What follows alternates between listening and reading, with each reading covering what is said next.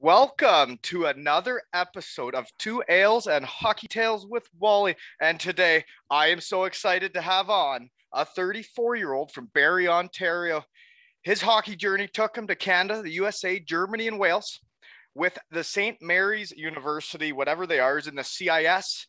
He was an all-rookie team member, a three-time first-team All-Star, a three-time first-team All-Canadian, University Cup MVP, CIS Defenseman of the Year, CIS MVP and University Cup champion.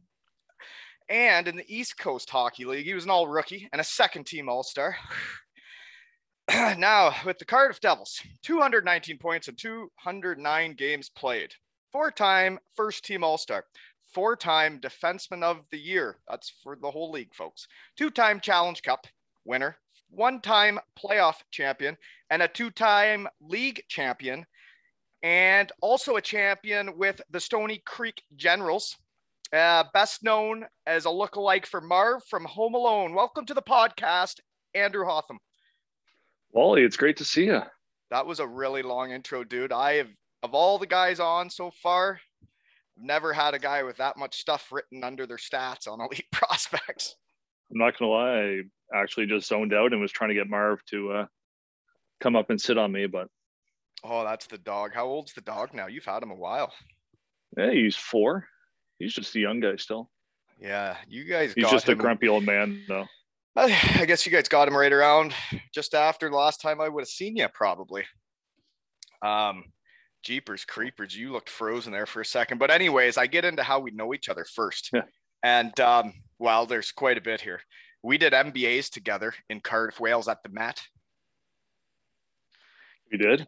Yeah. Did you enjoy your time at the Met? We weren't the same major or whatever you call it, pathway for the MBA though. Eh? You were the money guy. I know. When I listen to Marshy on here and you guys doing the project management, I'm like thinking in my head, I'm like, why did I do finance? I should have just done project management. It was just.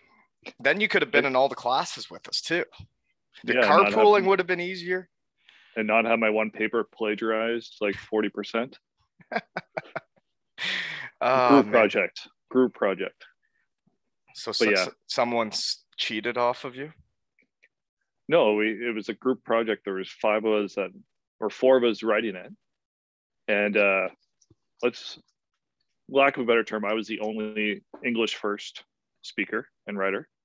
And they didn't want me to do anything other than the introduction. So I'm like, now I remember. I'm like, okay, like I can do the main parts. They're like, no, you just do the introduction. So then when you have to hand it in online, it tells you what your plagiarism percentage is. And I think we were like 40%. Pretty high. And the girl who wanted to run it, her part was like 90% plagiarized. And I remember going to the teacher, whatever you call them over there. I'm like, listen, like, this is really plagiarized. I'm like, what can we do to fix this? Like, my part was like maybe like 0.5% plagiarized because it had 2 words that were together. And she's like, was it under 50%? I'm like, yeah, it was like 40 or high 30. She's like, oh, that's fine. I'm like, that's fine. I'm like, I thought this is supposed to be an MBA. Like, are you not supposed to have your original ideas here and write something? Like, you're telling me I could have plagiarized this whole year? Well, yeah, no, but you were the one that evened out the numbers, right? If they would have handed it 90%, they would have got caught. But you were there to get the team through. That's good. 5.5% worked its way through. But yeah, we did spend a lot of time together at that school, which it was fun, eh? Like we had a good time. You remember all those horrible pizzas we used to get in the bar? We had them so often, but the food wasn't that great there, was it? Really? Well, every time we went in for a beer, we just ended up going to the bar every day at lunch. 33%, 30% off with Kumar's ID. Yeah, and they had those because you could only get so much food there, and one of the things was pizza, and I can't remember what the other one was, but we used to get the pizza all the time, and it was just like this frozen pizza. Lordo would have known how I was eating, eh? Because that first year I got to live, and then the second year he wasn't letting me live at all. I wasn't allowed to eat anything in that summer. The pizza sounds pretty good back then. Well, you had such a great year your first year. You really put the tight handles on the second. Well, I guess that first year I had a decent year because me and you were on the power play together. We ran the power play together until Lordo realized what he had and took you for himself. Were we allowed on the first power play unit that year, or No, did it we was start out on no. the second? We were the second unit, and we went most of the first year together. It was us, and we did all right. But this is probably my favorite way we know each other because it just came to me. It wasn't on the notes until 2 seconds ago when I was putting Colby to sleep.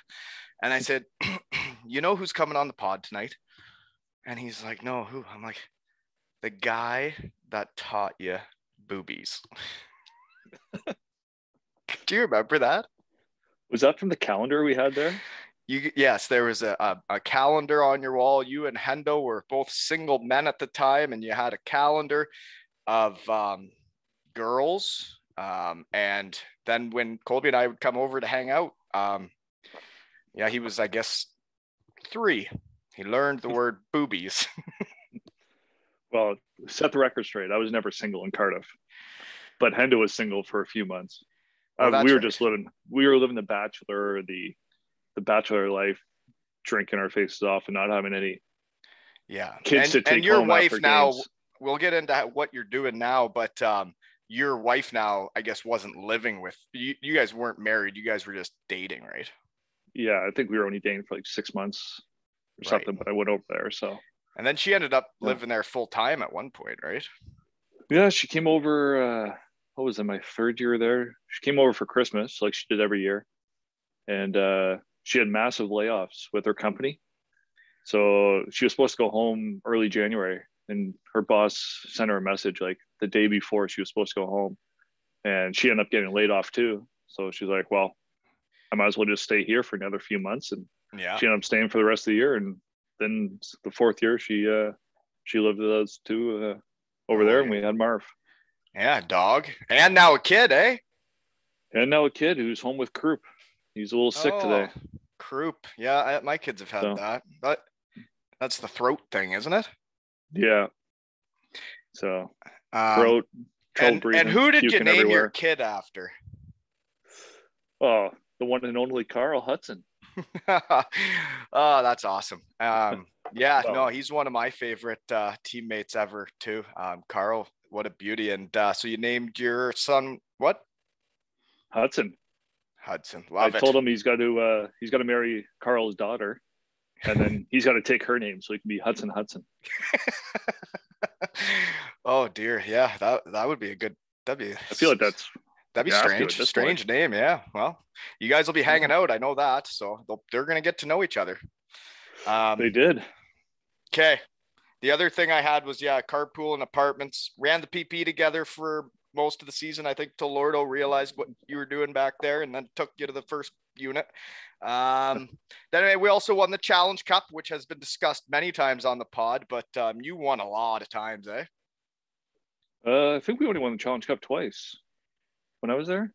So 2 Challenge Cups I have, and you won the playoffs and 2 league. So what's your favorite one? Uh, I'd say I don't know. I obviously being from North America, playoffs are always the biggest thing.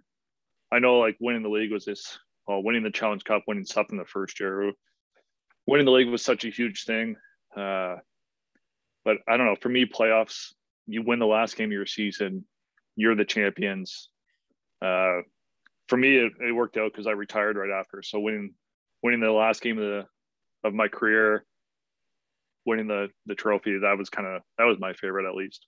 So, you know what? I've decided nowadays I don't go in the order of my notes. I just try to feel it. So that comes up right now is you say you won it and retired.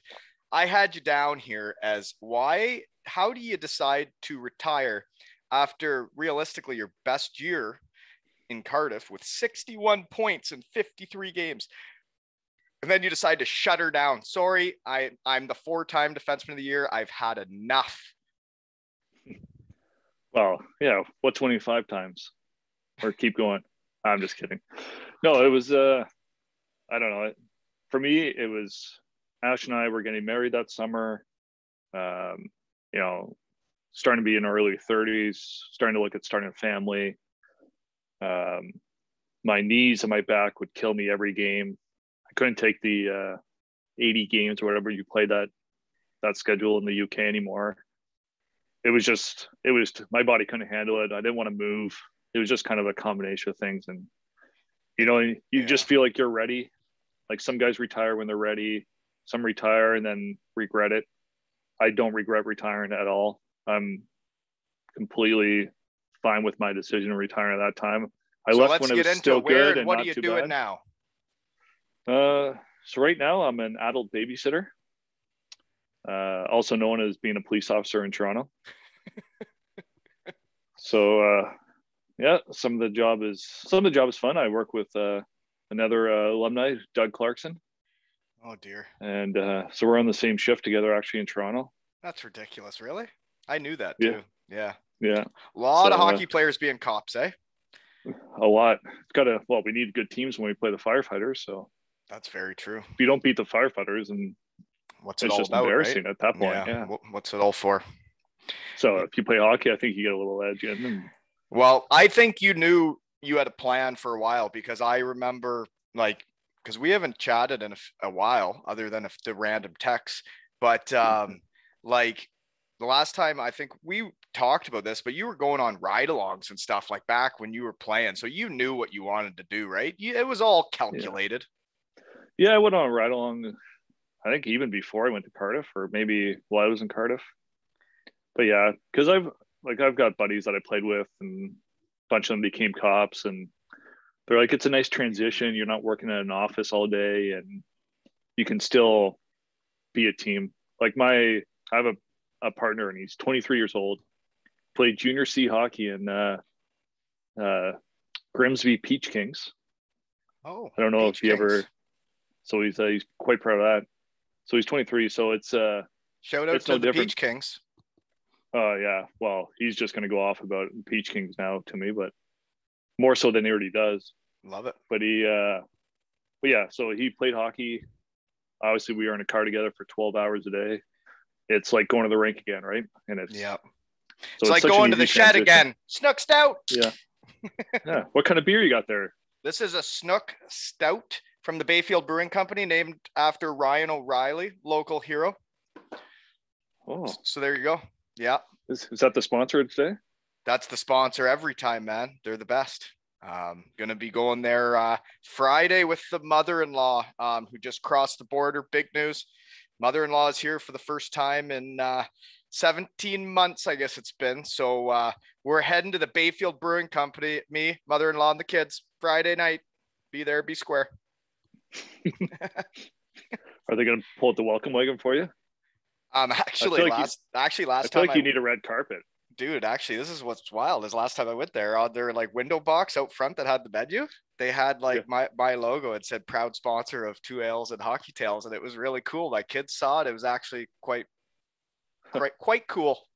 So here's my real question for you: is when are you going to do a live show from the Bayfield Brewing? If I ever had the equipment and knew how to do that with a person live, because I don't have the equipment, is what my IT team tells me.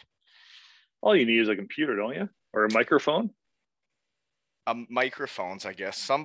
There was another word for it, a mixer or something or other. I forget what it was called. Just record it on your cell phone and then post it. Well, I guess I will do a live one like that. There's no problem there. I'm just learning as I go here, Well, I feel like they've been sponsoring you already now. I feel like you got to give them a little show back. I'm doing the best I can here, drinking beers in my shed, trying to let everybody know about them, because it is the best beer around and the food's incredible. I can't wait to go there. This time I saw the neighbor table ordered last time, wonton nachos. Boy, did I get hot and bothered when I saw it at the table next door. I almost reached over, but I don't even think I've heard of that. It's like an Asian nacho. Yeah. That's what I'm talking about. It's my type of place, and they have fantastic beers. So yeah. And thanks again for sponsoring the pod. I get to catch up with all my old friends and find out what the hell happened to them. So congratulations on becoming a cop. I know, it's not easy for everyone out of hockey, but you obviously had a plan and executed it quite well. Hey? Yeah. Who would have think I actually have to work nowadays? I But can't get by with just are you sliding really by. working though? Like, are you? You're just looking for guys like me cruising around, right? Like, just leave me alone, guys. All of you old hockey players, just leave me alone. I'm just cruising around, cruising on the dirt roads. Don't worry. I'm not a traffic guy.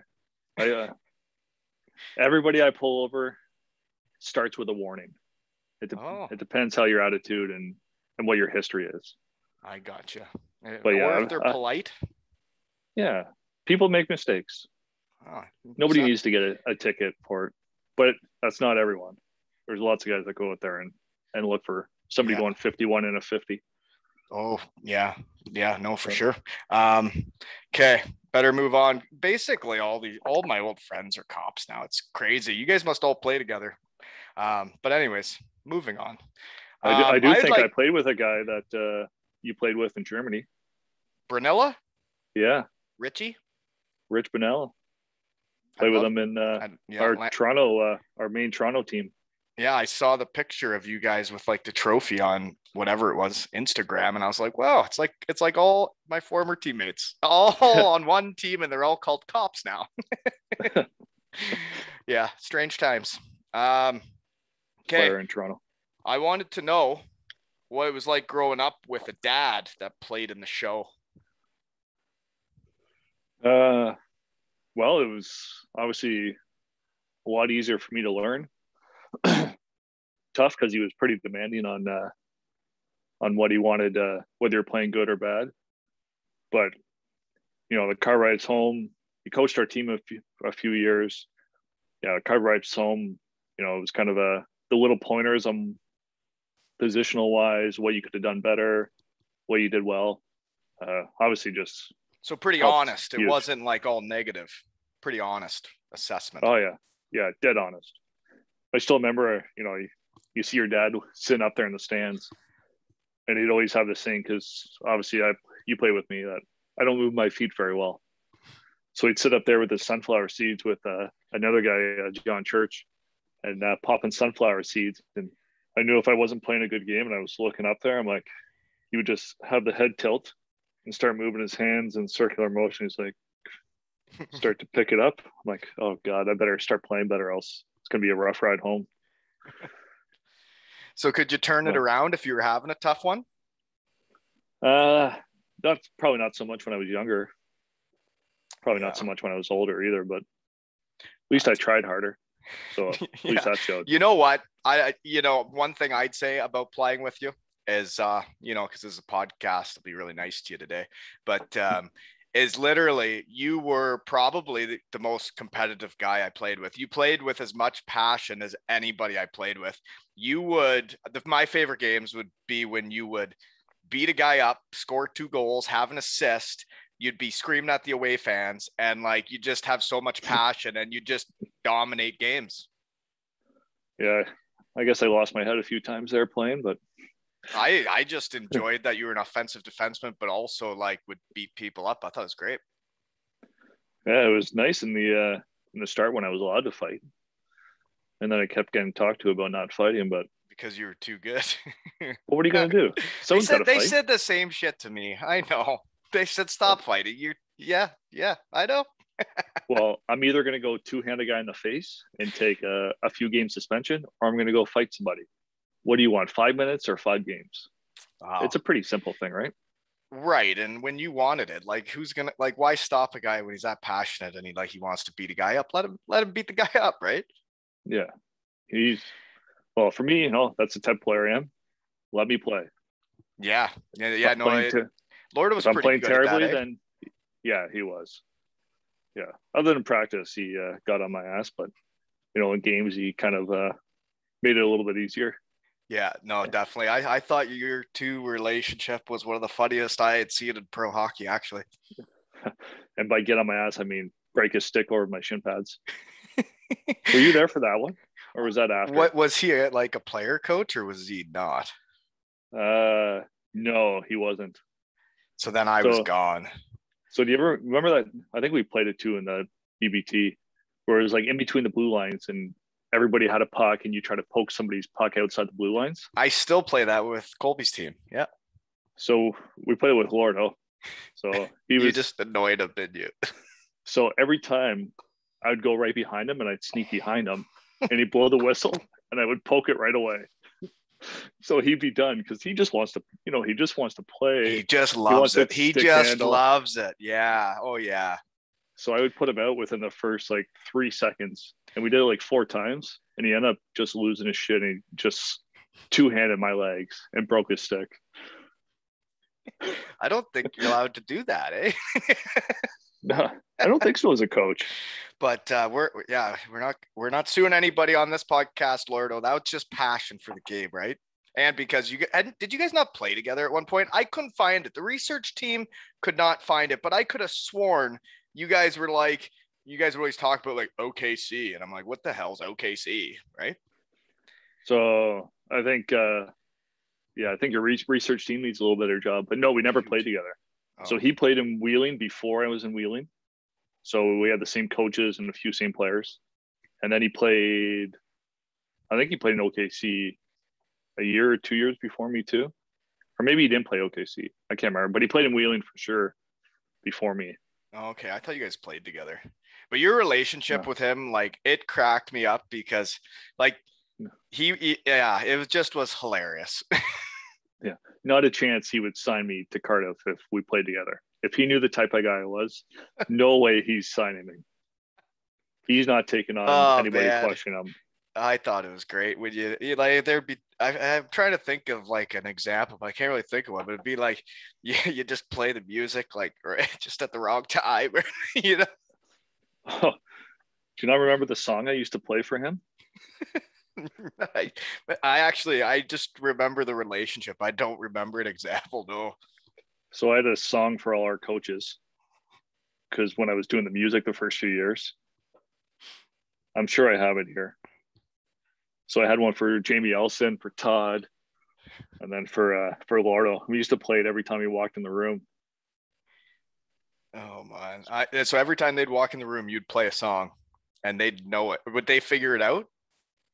Oh, they knew it was for them because I told them. I said, "This is your guys' song." Were you the DJ basically the first day you walked in there till the last day? No, I can't remember who used to DJ right away, but I think the music was just terrible. So you get Wilsey behind the DJing. Things got weird, right? Was it Wilsey or he was like playing the house music or whatever that shit is? Sorry for burping in the mic, folks. Was it who you thought Wilsey was the first time, or who you thought Wilsey was actually? What? Didn't you think? Remember who was the Boogless? Booger? Didn't he sit in Will's stall? Yeah, I think you're right. I think Booger. I thought Booger was Wilsey. Yeah, or Wilsey was Booger. One of the two. Yeah, you thought Booger was Wilsey because he sat in Will's stall for the first like week and a half. We were at least a week in, eh? Oh yeah, and he's so quiet. He just didn't want to say anything. A lot of new guys to meet when I got there. Here's the song for Lordo. It's actually called Fat Boy. I don't know if you can hear it. Oh, that's what you played? I know the song Fat Boy. You played that for Lordo every time? Maximilian. There's a reason he hated me. No, but like he had to keep re-signing you, like because you were the best defenseman in the league. Well, I just stuck up to Todd, so Todd had to re-sign me, and then Lordo's like, "You're signing him again?"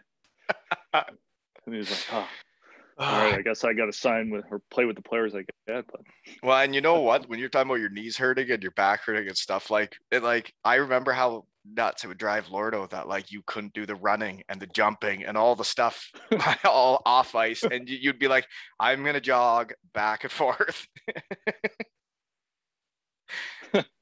Right? Remember we used to go do our sprints there in the BPT by the vending machines. Yeah, because our knees were buggered up, and yeah, it's tough when you can't do everything with the team, right? You feel bad, but like, what are you gonna do? You want to be able to play on the weekend, right?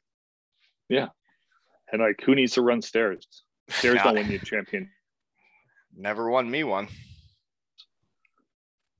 Nope. Yeah. Because clearly doing a 2-foot little sprint there that we did and then glide for the rest of it was definitely good enough. So yeah, we were pretty solid sprinters. Yeah. Okay, where are we here? So okay, asked about your dad. Folks, he played 230 games in the NHL. Research team saw that. And you also, like, speaking of your dad helping you and being honest, your brother also was a professional hockey player with very similar careers to like ours, same level of play. He'll have to be a Potter someday. I've never met him, I don't think. No. No. Yeah, you should get him on. Yeah, and he played in Cardiff after me with you. So I was looking, he played with you like a lot for brothers and like university pro, eh? Yeah, so it's actually like pretty funny. Like obviously, older brother, always looked up to him. When I was younger, I ended up signing to go to the NCAA because I got drafted to the OHL, and I can't remember, it just didn't work out. You were going to the NCAA? I signed a letter of intent with Mercyhurst.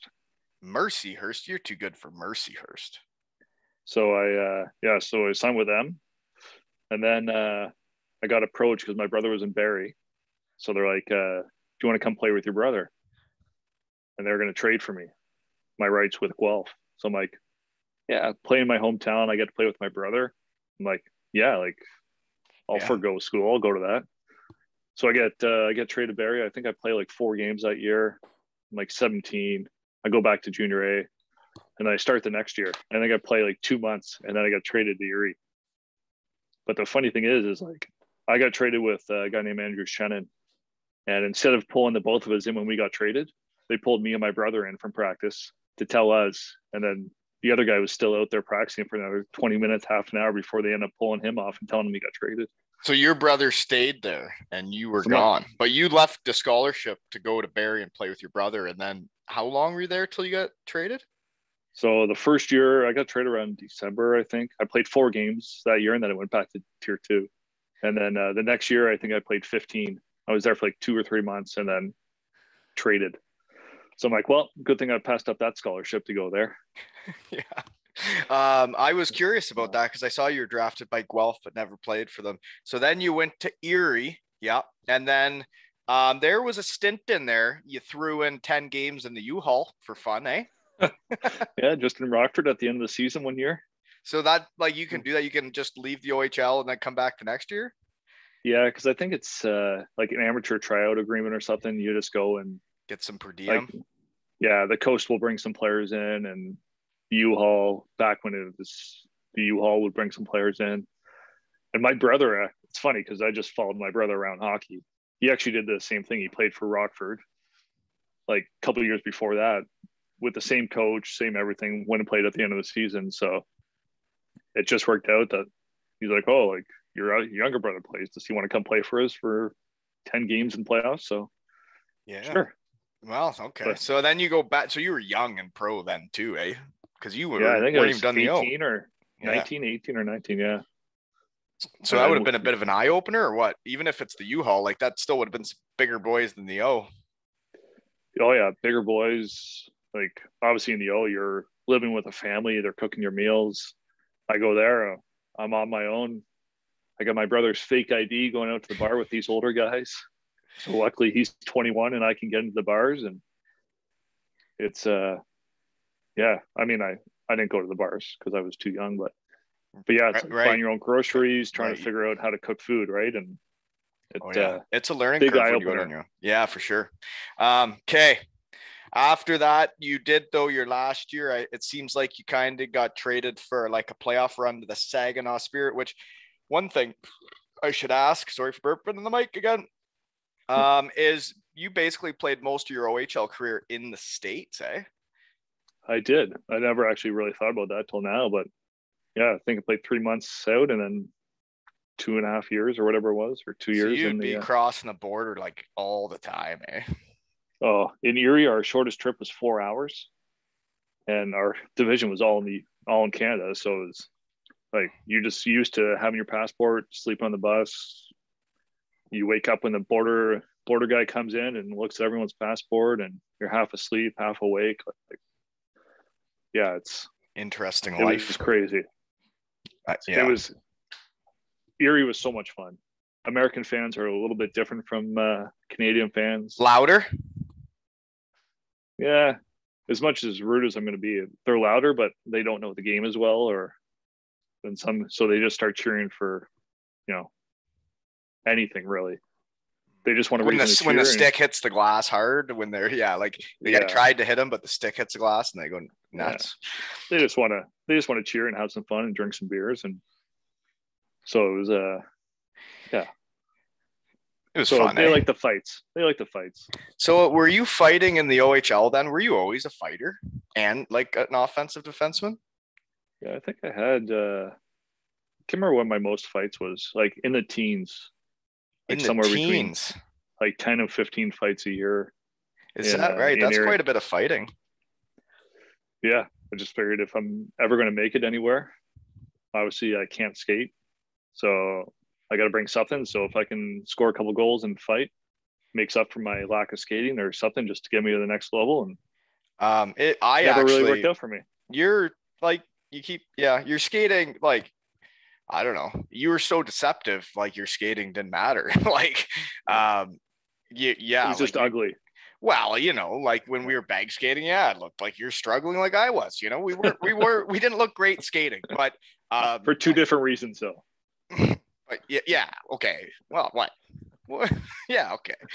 Bad knee, right? Right? Exactly. That's what I was going with.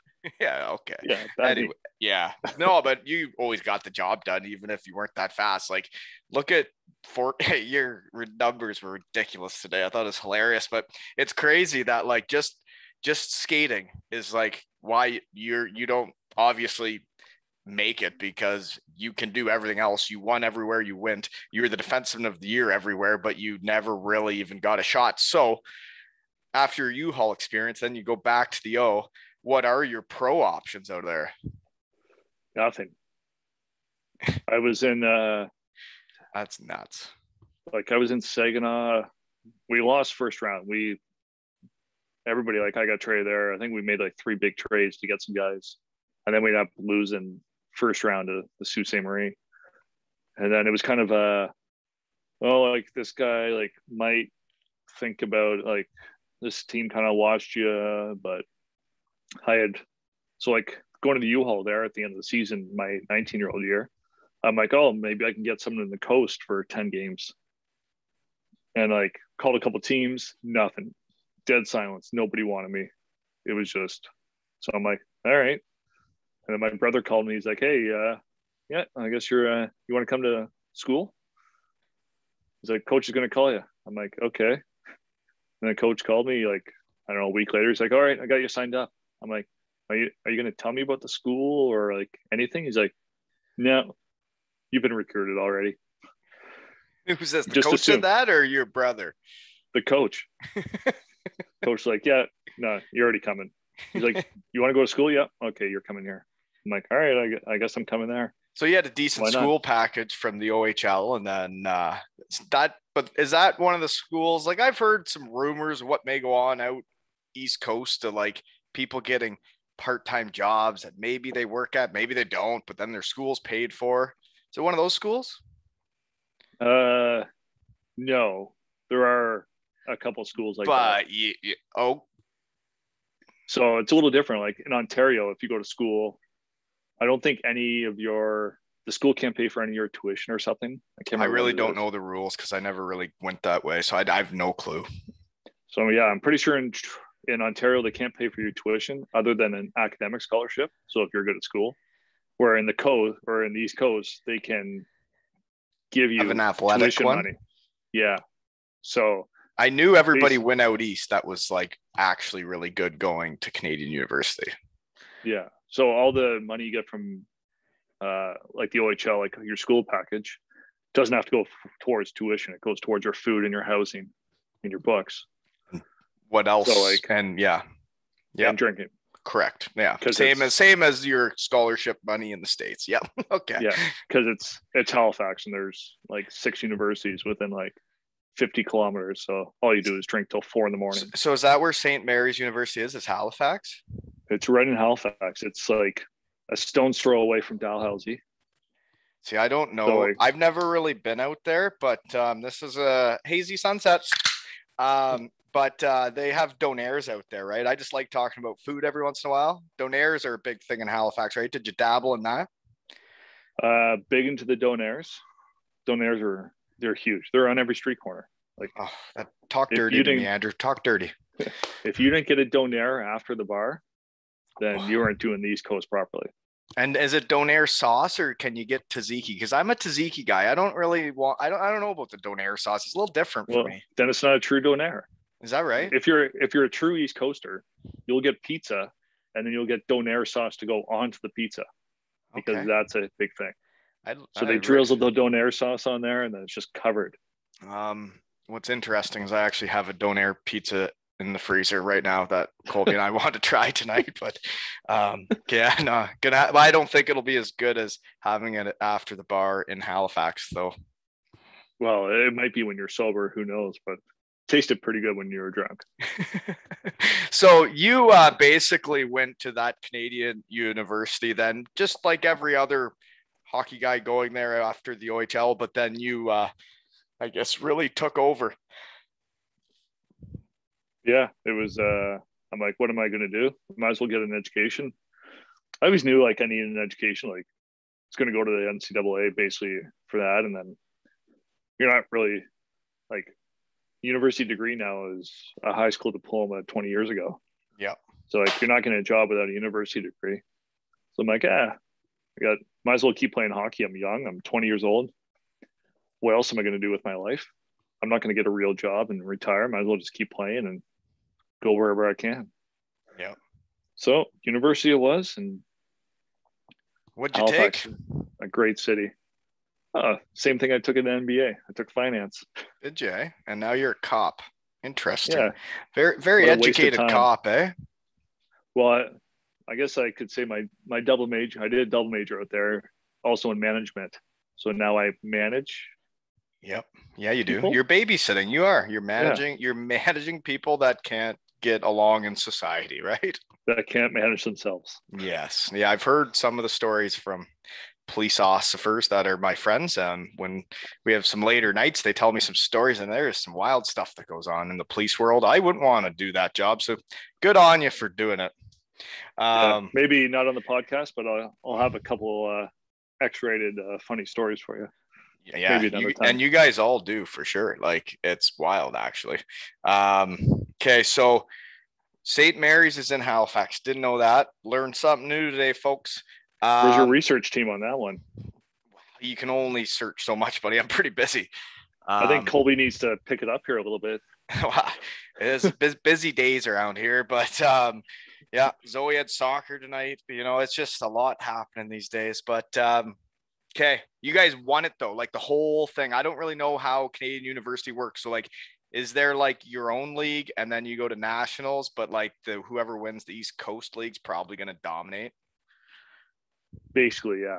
So it's I do know it. Perfect. You do, yeah. So there's East Coast, there's the West, which Alberta wins every year, and then there's Ontario and Quebec, Ontario Western basically is good, right? Yeah, Western's good. McGill from Quebec is good. I don't even know who's good anymore now, but but I think it's probably been the same for decades. Yeah, go ahead. Yeah. So it's but then there's only 4 teams, right? But they want 6 teams in the tournament. So then they have the host team, wherever that is, and then they have this rotating wild card. Wild card thing. So I think when we end up winning, I think we end up being the wild card team. So what is it? Just like a round robin, and then? Yes, it's just a round robin and a finals. So you play 3 games. So there's 6 teams. You play 2 different divisions. And then whoever's first out of those 3 teams moves on to the final. That's it. And wow, geez, they don't want too many gates, eh? They probably could have mixed in a couple more games, but hey.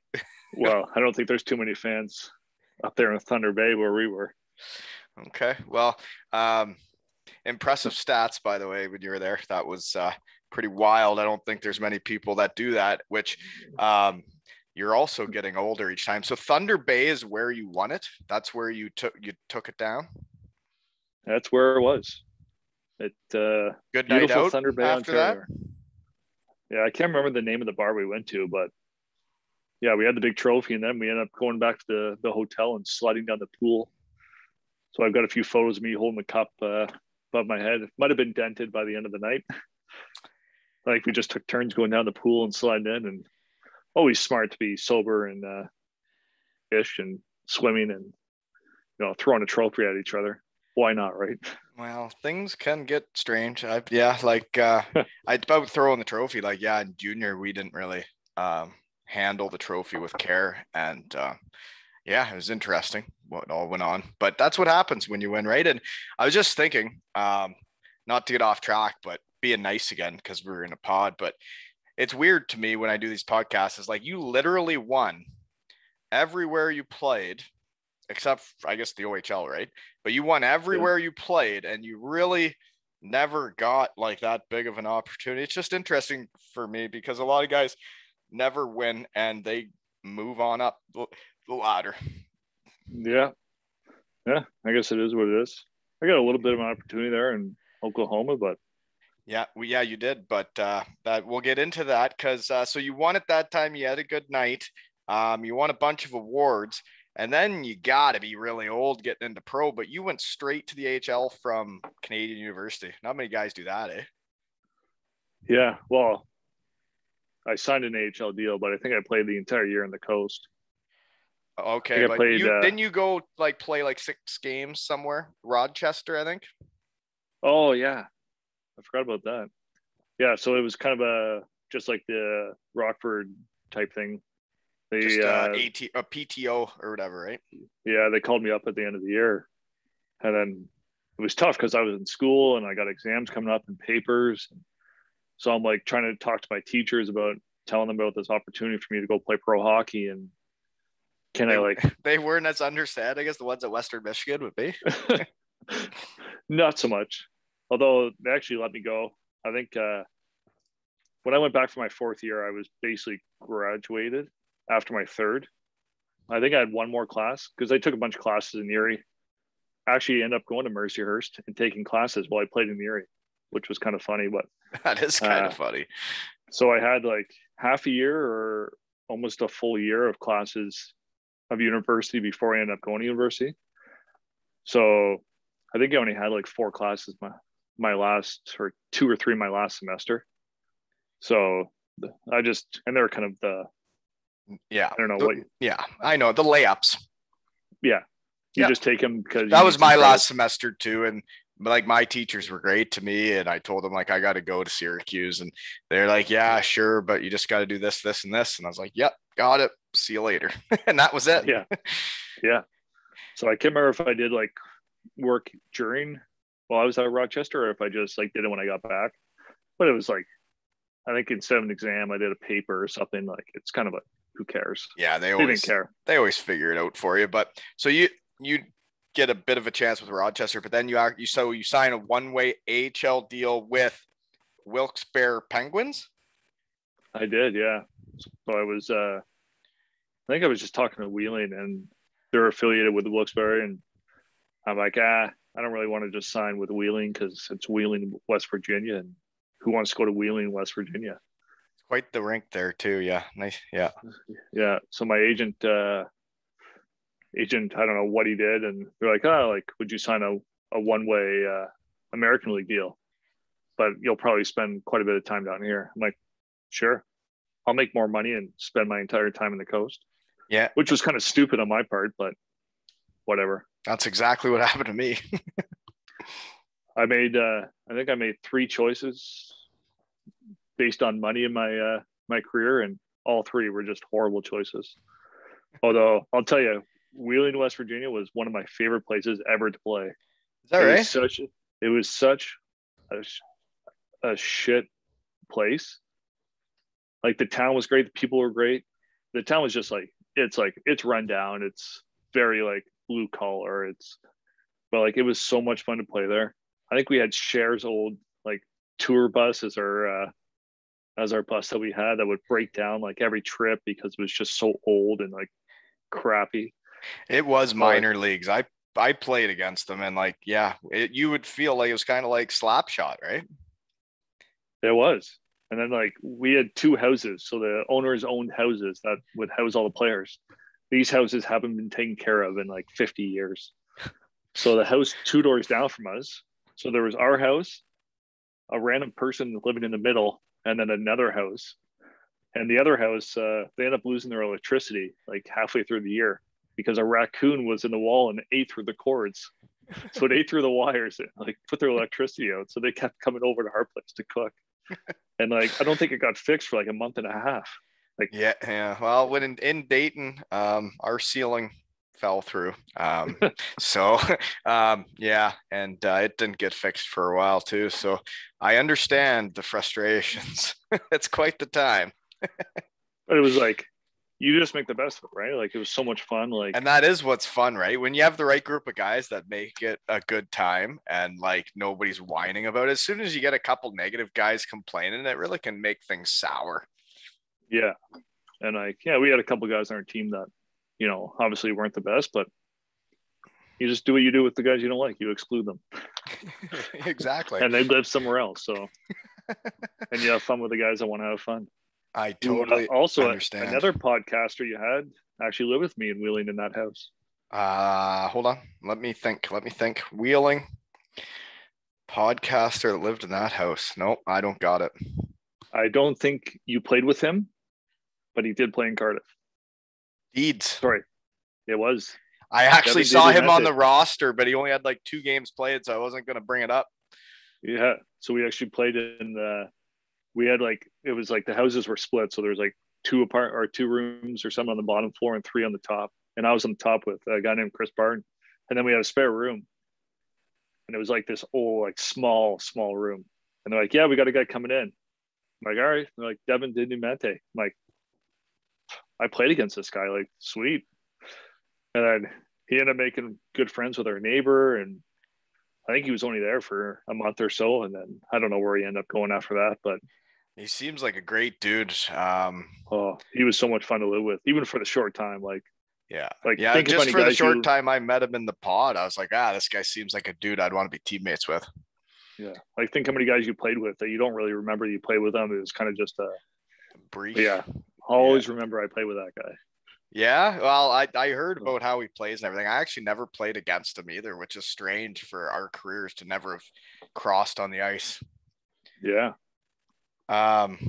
So with the Wheeling Nailers, though, you did a couple things I didn't do that year. You were an all rookie team member in the East Coast and an ECHL All Star at one point. That was that year too, right? So an all rookie and ECHL All Star. And usually nowadays, if you're doing that good in your rookie year, you start getting chances, right? Yeah. Well, that was the kind of the dumb thing I did is I signed one-way deal with the American League team, and they were stacked. They had a bunch of players up there at Black Aces already during the year. So like there was no chance I was getting up there and playing. I think I got 2 or something games in at the end of the year just because Wheeling was done. But yeah, just for fun, they let you come play 2 games. Yeah. Yeah, they're like, come on up here and see what happens. And then they moved up to the next round, and then they're like, yeah, we have too many guys now because the Penguins were coming down. So like, yeah, you need to go home. That's what happened when I left school and I got to Syracuse. I was there for 6 games, and then all Columbus got put out, and all those guys came down. They're like, time to head back to school, big guy.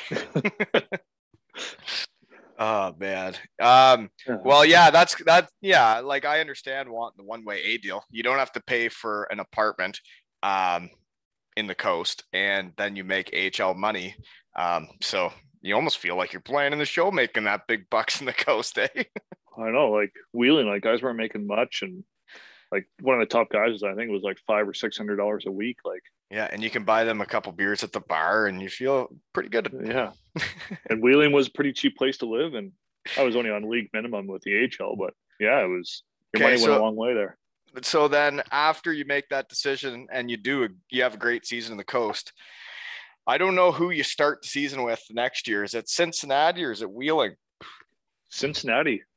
So you did start for 13 games there, and then you go to Wheeling. Okay, so what happens in Cincinnati?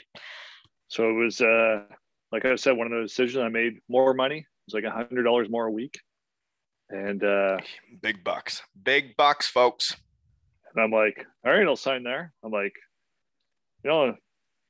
I ended up going there, and obviously I love the guys. Like, Cincinnati was a great city to live in. So much fun. No fans, none. There were some pretty good fans there. Is that right? Like, when I was playing in Dayton, I guess this was years earlier, and then I guess they got good at hockey, but they had no fans in Cincinnati. But I think they won the Kelly Cup a couple times after, so they might have got fans after. But the rink was like, it was a huge rink, right? Like it's next to football stadium. And the baseball too, don't you? And the baseball stadium. Yeah. Like it's right next door. So then like they have this hockey rink. So they make it like a nice arena. And then it's for the East Coast. And they're like, whatever. But yeah, I had a great time there. I actually played for the Devils' new coach, Jared Scaldi. Oh, yeah. So you played for him. Yeah. Oh, so, boy. First one on the pod to play for him. Yeah. So I had a nice conversation with Neil Francis this summer about him. Great things to say about him. Awesome guy. But didn't he trade your ass? Well, I requested a trade. Oh, okay. So things just weren't working out. They had a bunch of guys on AHL deals, obviously, because they give me more money because they had all these guys on AHL deals. They kind of lost against the salary cap down there. Yep. And I'm like, listen, like it's not working out for me. It's just not. We're just not meshing. Like the way I was playing, he's like, yeah. And he agreed, and he's like, where do you want to go? I'll trade you anywhere you want to go. So he's like, let me make some calls. And so I think the next day or a couple of days later, I went back in. He's like, yeah, like, I can't remember if it was South Carolina or somewhere else, but it was two teams. He's like, or there's Wheeling, but you got to take less money if you go back to Wheeling. And I'm like, you know what? I made this decision coming here based on money. I'm like, I'll take less money. I'll go to a place where I know the coach and I know I had some success. And so then he traded me back to Wheeling. You turned down going to South Carolina for Wheeling, West Virginia, for less money. First time on the pod, folks. Cheers. This guy really, that's a decision right there. Cheers, man. Cheers. South Carolina was a pretty nice place. It was, but it ended up being the best decision. I know. I saw what happened. I know you made the right decision. I saw what happened. I'm just saying. But some nice weather or go to Wheeling, West Virginia. Yeah. But how do you not go play for the Wheeling Nailers? Like, is there a better name in hockey than the Wheeling Nailers? Yeah, and it actually, like, I like the old rink there. Like, it's old school. I never really saw the town because you always come in on the sleeper bus and you just get off and play. So I actually have no idea what it looks like. Well, you're lucky because the hotel there had some bed bug issues. I remember teams would come in and they get bed bugs. Like, it was the only hotel in town, so like they had no choice. And I actually have ants in my shed right now. It's actually quite upsetting too. So there's that. Get some traps out there. Come on. Yeah, they're new here. It's not good. I'm not happy about it. Or just stop spilling that delicious beer you got there. I don't mean to. Bayside Brewery, it's the best there is. It actually is. No, I don't spill any actually, but Wheeling, when you did get traded there, I got it written down here. 18 points in 17 games played in the Coast. When I played there was no defenseman getting a point a game. So way to go. Then you get called up. So you weren't there long that time. No, I think every time I've been traded, it's been traded in like December every year. Like end of November, early December. I never got traded once. Well, I guess you're just a better player. No. You just played well. And I read off your intro there. I had to take 3 different hard breaths to get through it. So no, I don't think I was better. Or people liked your work ethic a little bit better than mine. So you didn't lose favor. I think we both frustrated people. That's why we're doing sprints by ourselves over by the vending machine. Knees hurt. We gotta do the sprints over here. No stairs. No stairs. Softer on your knees anyway, but Like, I think we should have been on the bike, but what are you gonna do? Okay, where are we? Yeah, I got sidetracked there. So you actually go up to OKC though, and so that's you got your 2 cup of coffee games with Wilkes-Barre, but this is like your first go up there, and like not many guys get called up from the coast and stay there like ever, really. The guys that usually go up are there for a game or two, and then guys in their own organization get healthy and then they're gone, right? But you actually stayed there the rest of the year. Yeah. So it actually, so when they call you, they're like, hey, like pack for 1 week or 2 weeks or whatever it is. So I got my place in Wheeling. I got my car in Wheeling. And like, yeah, pack for 2 weeks and then you should be good. So I'm like, all right. So I pack for 2 weeks. I go up there. They already have another guy from the coast, Kane LaFranchise, which is probably the best name in hockey. That was his real name? That was a guy's name? Kane LaFranchise. Jesus. And then I can't remember if another. Was he good? Yeah, he was good. Like, but he wasn't the franchise. He wasn't the franchise. He was for the Alaska Aces. He was the franchise. Captain Ronnie. Yeah.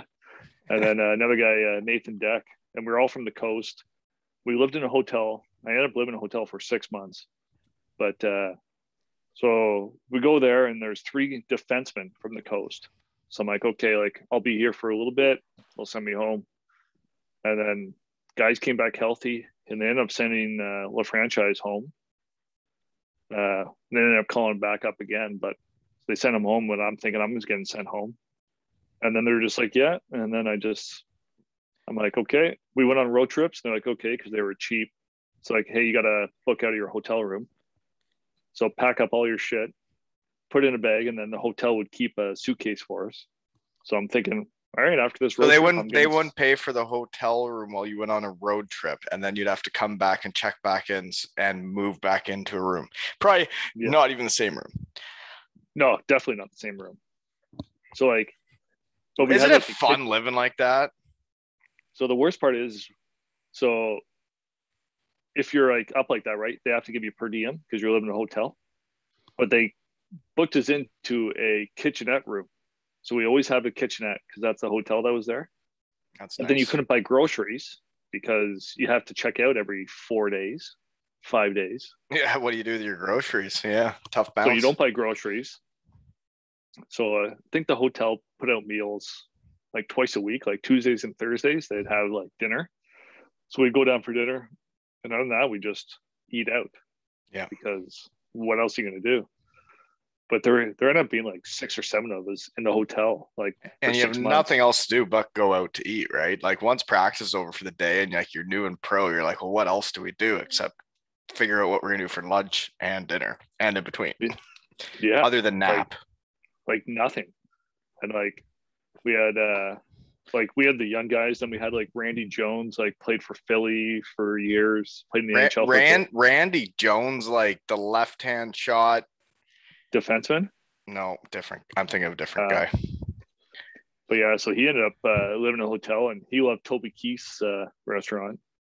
So like he was there, so we'd all go out with him. Like Theo Peckham came down for a conditioning stint for a couple weeks, and like he's a local boy.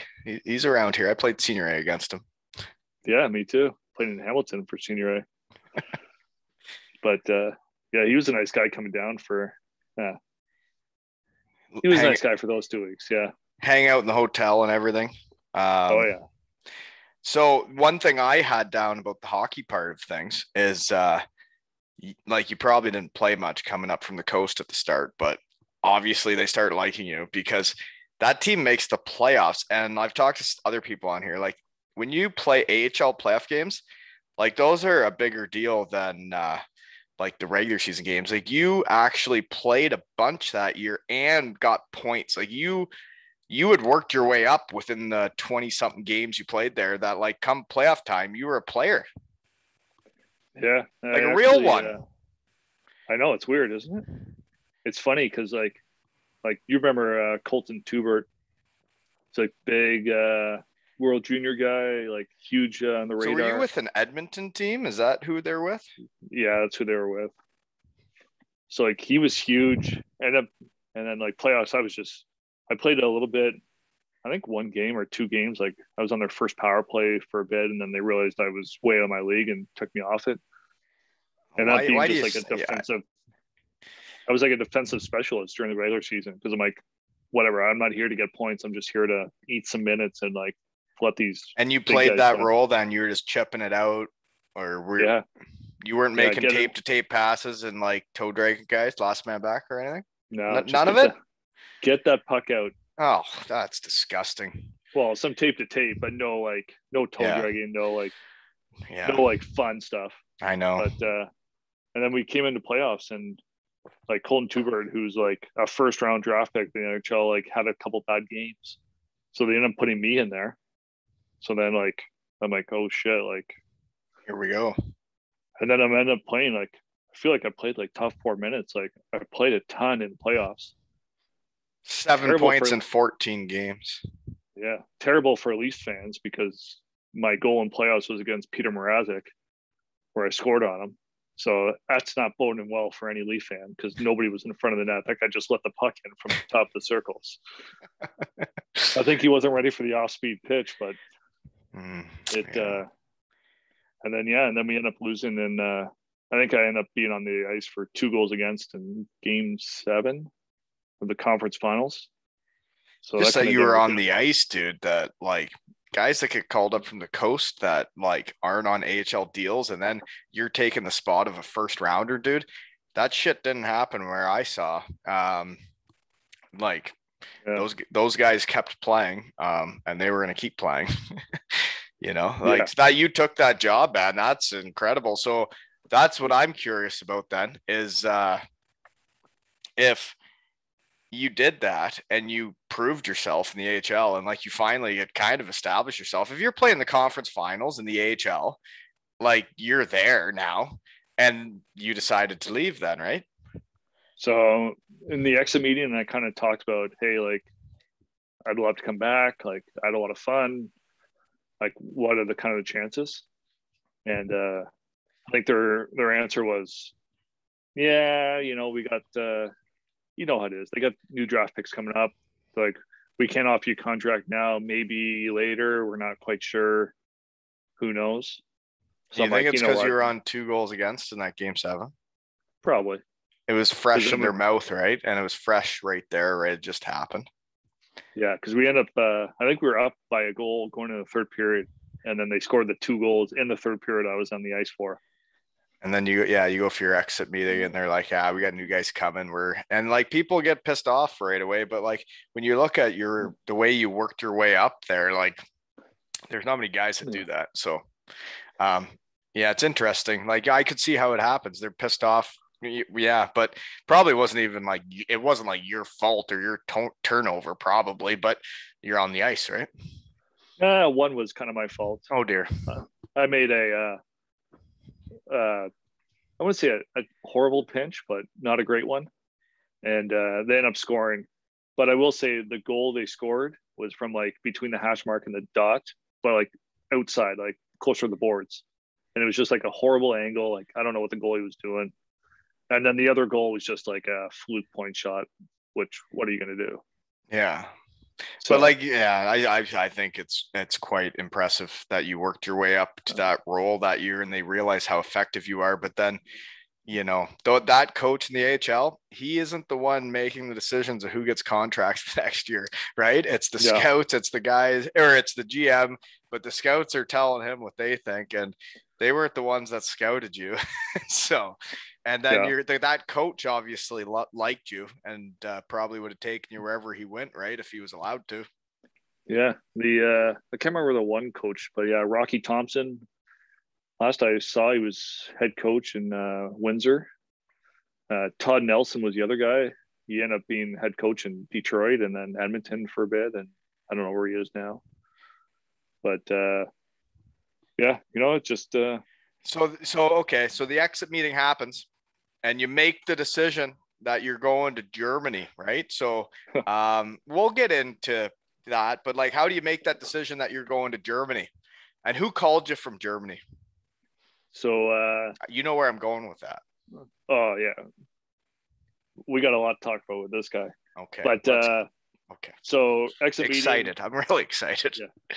So exit meeting, they're kind of, whatever. They kind of just push it off. And I'm like, I'm not waiting. My brother's in Europe. I'm like, I'm just going to go to Europe, whatever. So I get a European agent, who brings me 2 offers. He's like, you can go to Allsvenskan in Sweden for 10 grand less, or you can go to Germany in the DL for 10 grand more, but the team is garbage. And I'm like, first league Germany DL. I'm like even if the money was different, I'm like, I would definitely pick the DL and go there because it's a DL. Yeah. So I never talked to anybody before I got to Germany. And that happens, right? Like that happens, and I'd want to do the same thing, and I wouldn't have been asking around. I would sign that ticket. Yeah, absolutely. And then that was the third horrible decision I made for money in my career. I understand. Okay, well, I guess I'll ask, who was your coach that season? The man, the myth, the legend, Christian Brittick. Muff.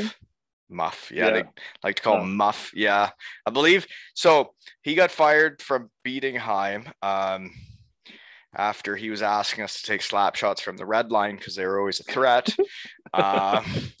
And we weren't allowed to pass it to each other. We had to just shoot it in and then trap. Don't know how that system didn't work by the end. But yeah, after he was let go by Bietigheim, which we won a championship with him. So you know what? He played me a ton. I don't have anything bad to say. I actually re-signed to play with him after a year, knowing exactly what I was getting into. So there's that. Yeah, not a smart move there. Although I guess if you win, because then my knee went the next year, right? And it may have had something to do with the training that went on over there. Yeah, well, Tony, if it's muscle related, it's fine. But anything else, no, you need to suck it up. Yeah, no. Did you get that too? Well, he at one point taped a guy up like he was a UPS package because he had. There was. So I guess myself personally, my knee, my PCL was partially torn. We had 3 doctors with 3 different decisions. And obviously they told me to go with the doctor that said 4 to 6 weeks. And we never did get another MRI to see how it was looking when it was 4 weeks in. My fault. I didn't have any agents or anyone telling me advice. Then pregame skate. We're stretching as a team. He comes out the first game of regular season. This is 4 weeks later. And he says, and we're going to have Wally back unless he's a pussy. And I was like, yeah, you called me out. I'll play. And I lasted 4 games and completely tore my PCL and changed my life and career. So cheers, Christian. Yeah. Thanks, Muff. Yeah. Great guy.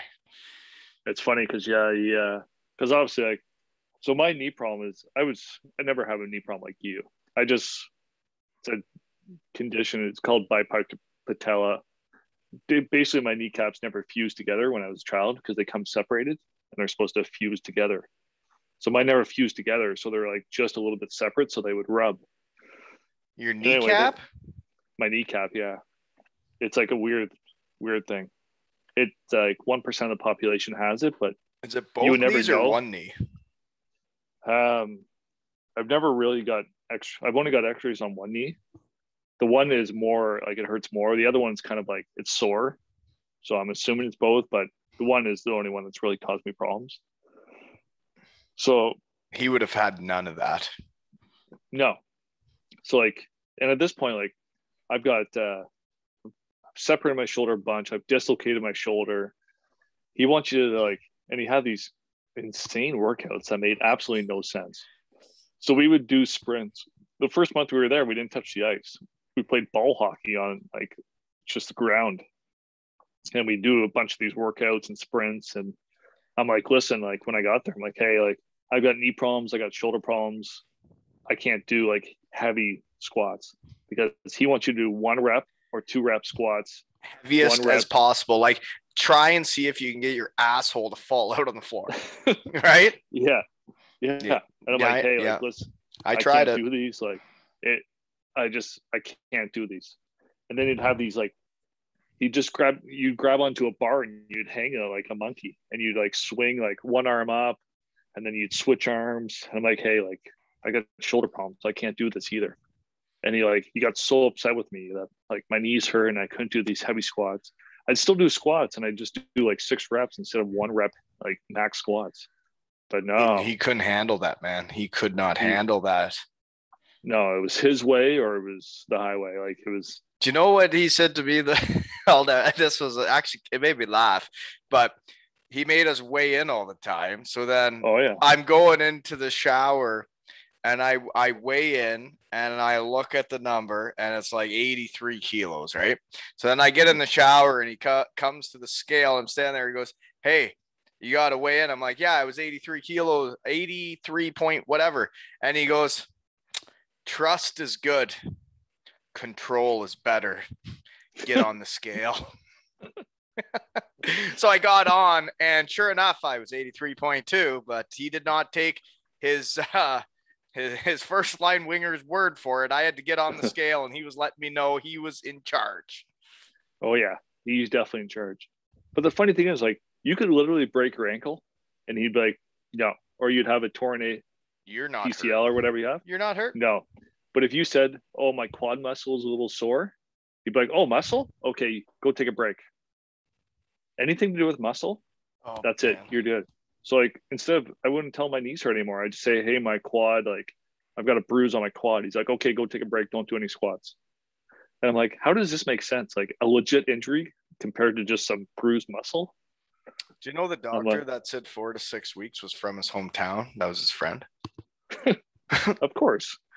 Yeah. For sure. He told him to say that.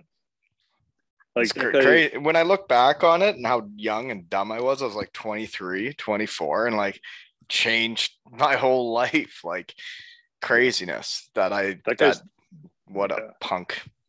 He's the biggest snake I've ever met in hockey. He's one of the worst. Like, man, he's a horrible person. I wish I wish he wasn't. But you're right. So cheers. Yeah, just a horrible person. I'm not sure what else to say.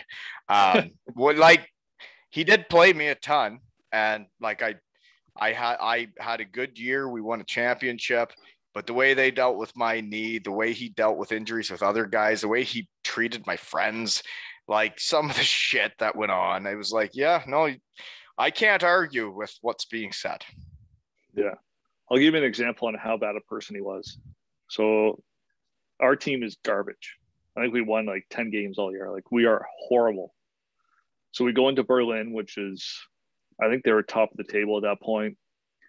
And like playing in Berlin, our team is garbage. Our goalie, Bobby Geffer, was really good. He was the only reason we'd stay in games. So we end up winning 2-1 in Berlin. Bobby Geffer set the DL record for 76 saves because we won 2-1 in a shootout. And we're like, this is like amazing. Like this guy's like, he just won the game. He's the best goalie ever. And then we read the newspaper the next day, and all it is Christian Brittick going in there talking about how great he was and how his system was the one that won us the game. And there was no mention. And there was no mention whatsoever of our goalie who just set the record for saves in a single game. Like it was, and that's a snake that guy is. Well, yeah, and there's people like that in hockey that like it's got to be about them, right? And if it's about other people that deserve the credit and they're not getting it, they just can't handle it. And I don't really want to talk about him anymore. Do you want to talk about more fun stuff? Yeah. Okay, so those are your 3 times going for money. So I remember the time I was making the decision to sign with Cardiff. I was actually living in the house in Elmira. It was the first phone call from Lordo. I remember being in Elmira talking to him about it and him like getting it. He was like our age and he got it. Yeah. Like he, talking to a coach that gets it. I was like, wow, this sounds refreshing. And then that same time we bought the house here in Kincard and then like signed up for the NBA and like made this whole plan of like what we were doing with our lives. And like we get to Cardiff and then you get to the big blue tent and it's quite the So how did you get to Cardiff? What's your story? I can't remember. I think Lordo ended up messaging me on Facebook or something. Like it was just like random. Like I had an agent, and he was kind of looking for me, but it was, I got fired from Germany. Didn't play though. Like from in the new year on. Like I think my last game was middle of December. So then what happens the rest of the year? Like why don't you go, were you fired, or what, did you not want to go somewhere, or were you stuck there? So I'll give you the short version of it. So I headbutted a guy. I got suspended for 6 games. So in the 6 games, all the boys went out to drink on a Friday night after a game, and we had practice the next morning on Saturday, like 10 o'clock. So I went out with them, completely shit-faced, hammered. Saturday morning, I'm obviously still drunk, but I go there, I practice, and I'm not playing, and I'm not going on a road trip on Sunday. So they skates me for like 45 minutes. And one of the biggest snakes I've ever played with too, Ashton Rome, ends up going to our coach and saying, "Oh yeah, like, can't you smell the booze on this guy? He's hammered." So then, seriously? Yeah. So Christian Briddick, when you're suspended and you're not playing anyways, and you're not going on the road trip, the guy goes out of his way to go tell the coach that? Yeah, on the ice. So Briddick's like, "That's it. Okay, practice over." And he's like, "I want to see you in my office." So I have no idea that this happened at this point, right? He just ends practice. I'm like, sweet, I don't have to beg skate anymore. I can go and like sleep. So he calls me in the office, like, "You were drinking last night?" I'm like, "Yeah, I had a few drinks." He's like, "That's it." And he walks out. And then like 2 days later, they try to fire me. I'm like, no. So then it was like starting to get increase. And then on New Year's Eve, I was like, I just had an inkling. They brought in a defenseman like a week before. I'm like, they're going to actually fire me now. And so New Year's Eve, I went out till 12:01. I had one drink and I went home because I knew the next day he's going to call me in that office and he's going to try to fire me. So I'm not giving him any ammo. So anyway, I go home and I go to practice the next morning. All my stuff's packed up. So he calls me and he's like, "Yeah, you're out of here." I'm like, "Okay, pay me my money." He's like, "No." So then it was like a negotiation. They're like, "You can leave. We'll give you some money to go play somewhere." So I ended up getting a deal on the coast like a month later because I was trying to find something in Europe, couldn't find anything. Find something in Europe like a month later, right at the deadline. And they're like, "Okay, we're not paying you any money then." I'm like, "Well, I'm not making enough in the coast to offset my salary here." I'm like, "Pay me the difference. And I'm gone. I'm gone." They're like, "No." I'm like, "Fine." I'm so staying. I stayed there. Yeah. So I didn't practice. I wasn't allowed to go to the dressing room because Muff said he would call the police on me if I showed up. So I practiced. Attaboy, Muff. So like I was allowed to practice with the junior team there. So I practiced with the junior team. And like I practiced with them and I drank my complete face off and like had a great time. So I didn't play from then on in. And then they were going to fire Muff, and then they told me he was going to be fired, but not till the end of the year. And then the assistant coach told me that if he gets fired, he takes over. He's going to bring me back because I got along great with him and his brother. You went from being fired now to being asked back? If Muff left. So the assistant coach and the captain. This is a long episode, folks. Woolen Chop, brown ale. So the assistant coach and the brother were brothers, or the captain were brothers. And I got along with them both great. So he's like, "Listen, like Muff got told he's done at the end of the season, but if they fire him, they're trying to fire him early, but they're not sure. If they fire him early, we'll bring you back and you play on the team. If they don't fire him, then there's nothing we can do." For that season. Okay. Yeah. So they ended up not firing him. So I just stayed there. And then I went on a ski trip with the boys and then I went home. So I didn't play. So anyway, yeah, Lordo messaged me on Facebook. This story went way out of control. So Lordo messaged me on Facebook. He said, "Hey, do you want to play?" And I'm like, "I'm looking for something else." I'm like, "Yeah, I have nothing else to go to unless I want to go back to the coast because no one in Europe wants me because I got fired. So I'll sign on. I'll go for an MBA." And then, yeah, showed up at the big blue tent there in the bus. And So at that point, did you think you were wanting to be a police officer, or why did you sign up for the MBA? Why was that intriguing to you? So always in the back of my mind, I always want to be a police officer. Always thought about it, but who knows what happens, right? I want to set myself up for the best I best situation I can be in. So if I got to go to the UK and play hockey there, why not get an MBA, right? Like schooling's obviously pretty important. I've always liked going to, liked going to school, but I've always known the importance of schooling and education. So I'm like, I might as well go get an MBA if I'm going to Cardiff anyway. So I ended up talking to Cardiff and Braehead and end up picking Cardiff. But I'm like, yeah, if I'm going to go to Cardiff, they're offering an MBA, I'll take it. Like, I'm not going to make a decision based on money and go to the Cardiff for maybe like $50 more a week, but not get schooling. I might as well just get schooling and better my life when I'm going to retire. Exactly. Yeah. And like everybody that can get the MBA, like even if you end up being a police officer, I'm sure it showed like responsibility and maturity that you were willing to do that while you played hockey and helped you get the job you did, even if it wasn't that related, right? Yeah. And even like you obviously know like the skills it taught you, like the MBA. You don't realize what it's teaching you until you're done, right? Yeah. Like the MBA at Cardiff Met, it's not teaching you much. Like, let's be serious. Like the schooling is no bigger than your undergrad that you did in university. But the people you meet and the different challenges you go through and like playing hockey while doing it, man. Yeah. I mean, personally, I wouldn't have wanted to be at an Ivy League school trying to do an MBA and be a hockey player. There's no way you could do it.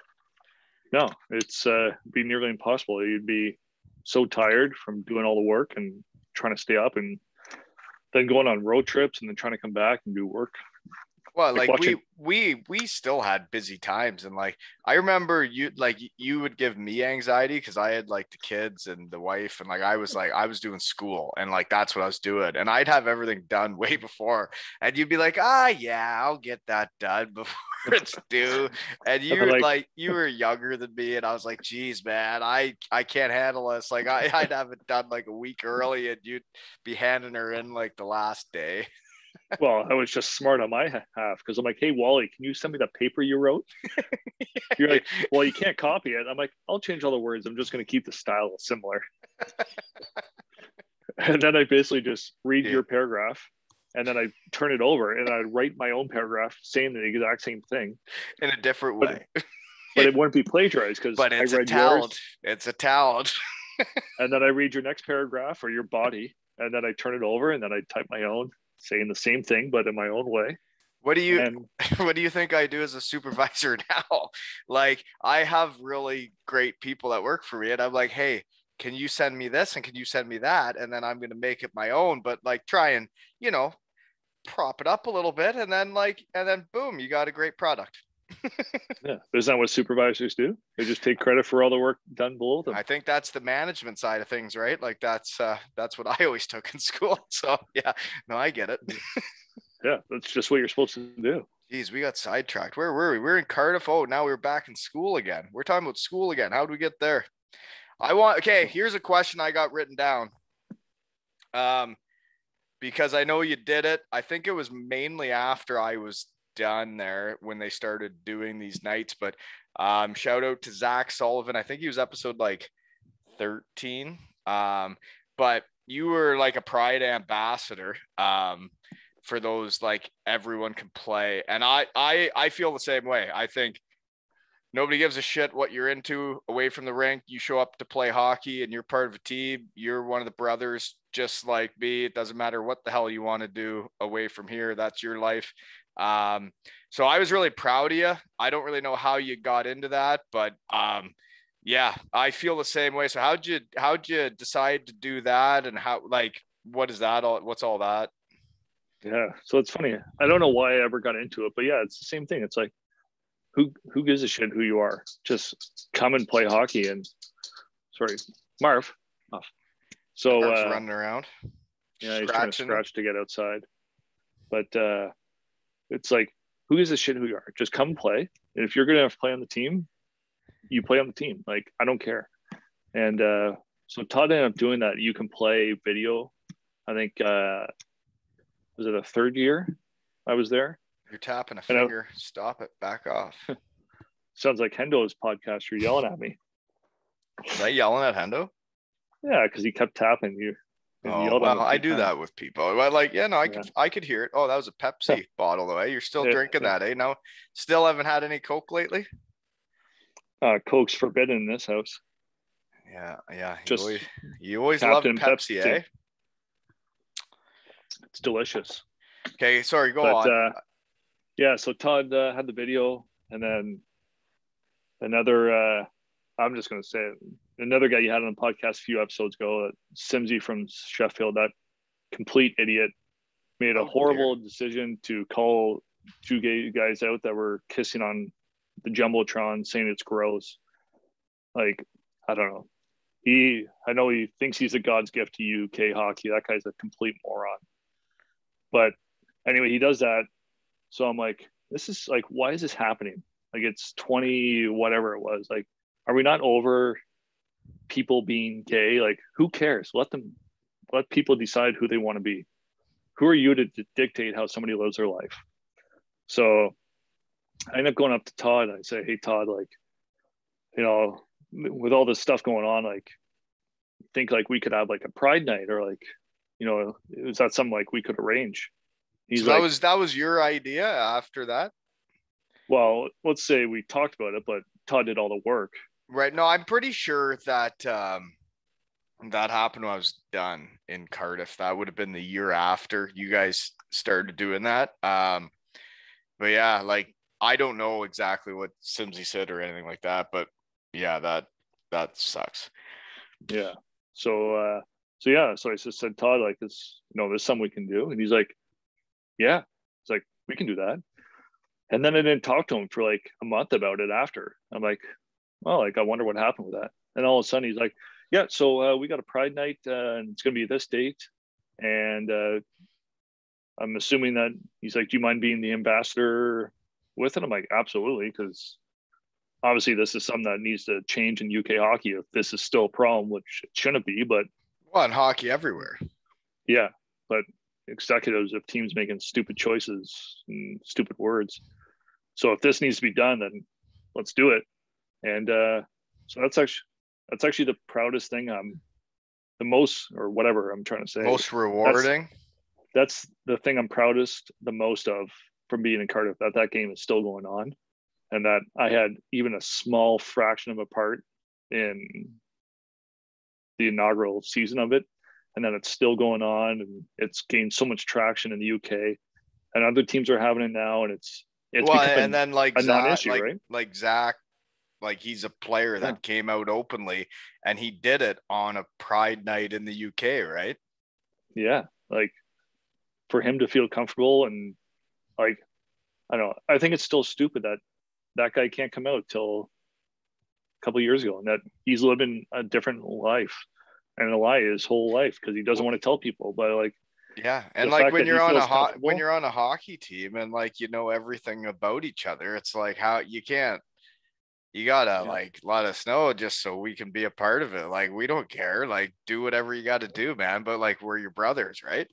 Yeah, and like good for him to come out, and it takes obviously a lot of courage for him to do that, and us being the first one in the UK. And I know there's old rugby players that have done it, obviously, like Gareth, but like no real active players, right, have come out in the UK in a major sport. And obviously we think hockey's a major sport in the UK. I don't know if people in the UK think hockey is a major sport, but only in certain to be able cities.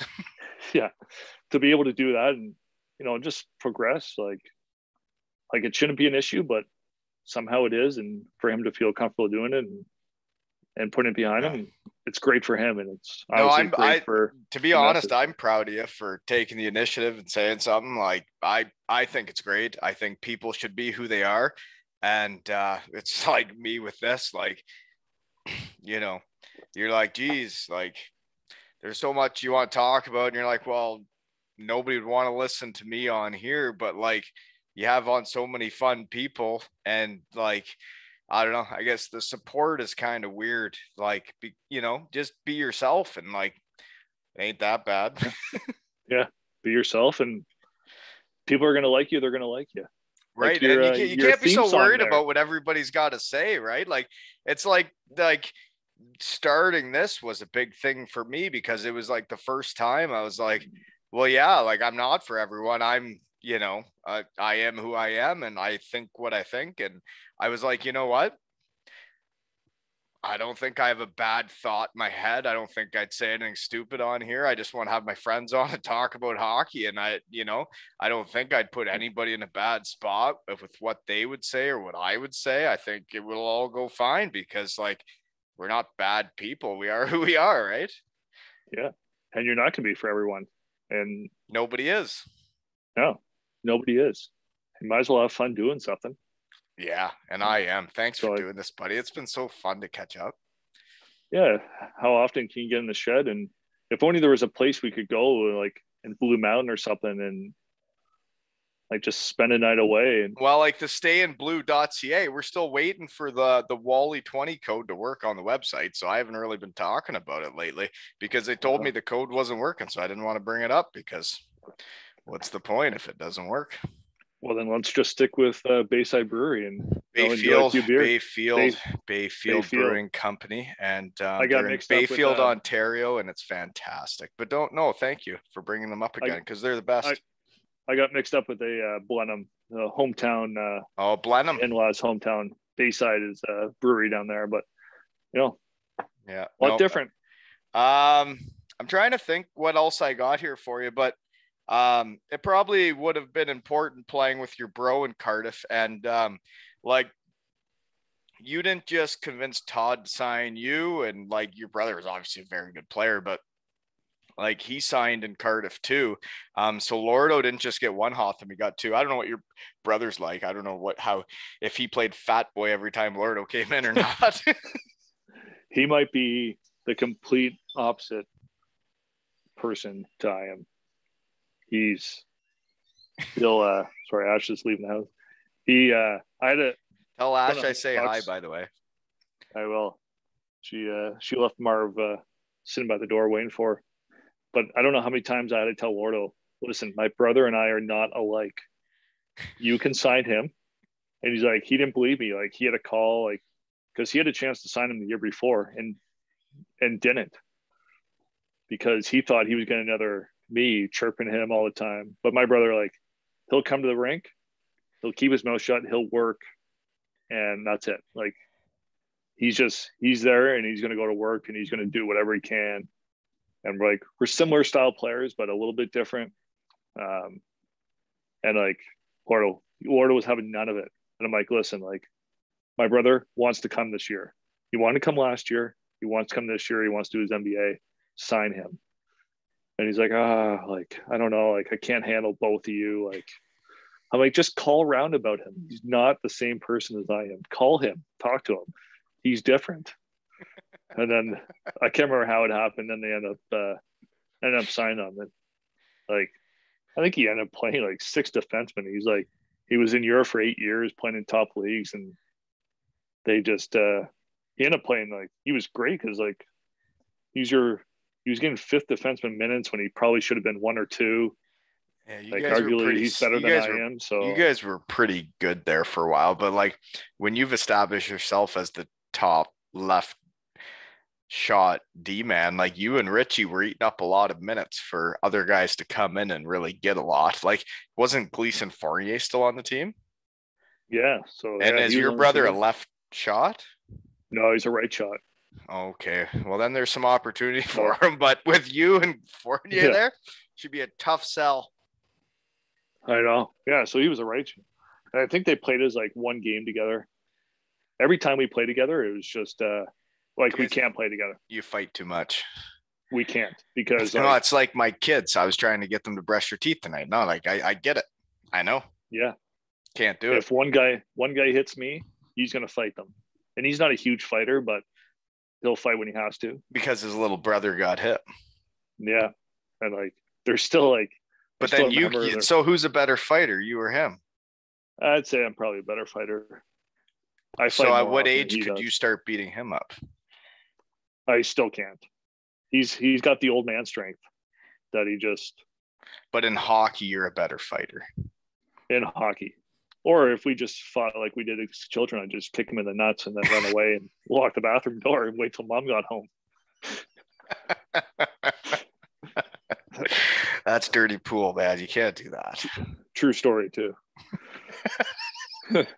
So what happened next time mom left? Oh, you probably. Yeah. Eventually mom left again, right?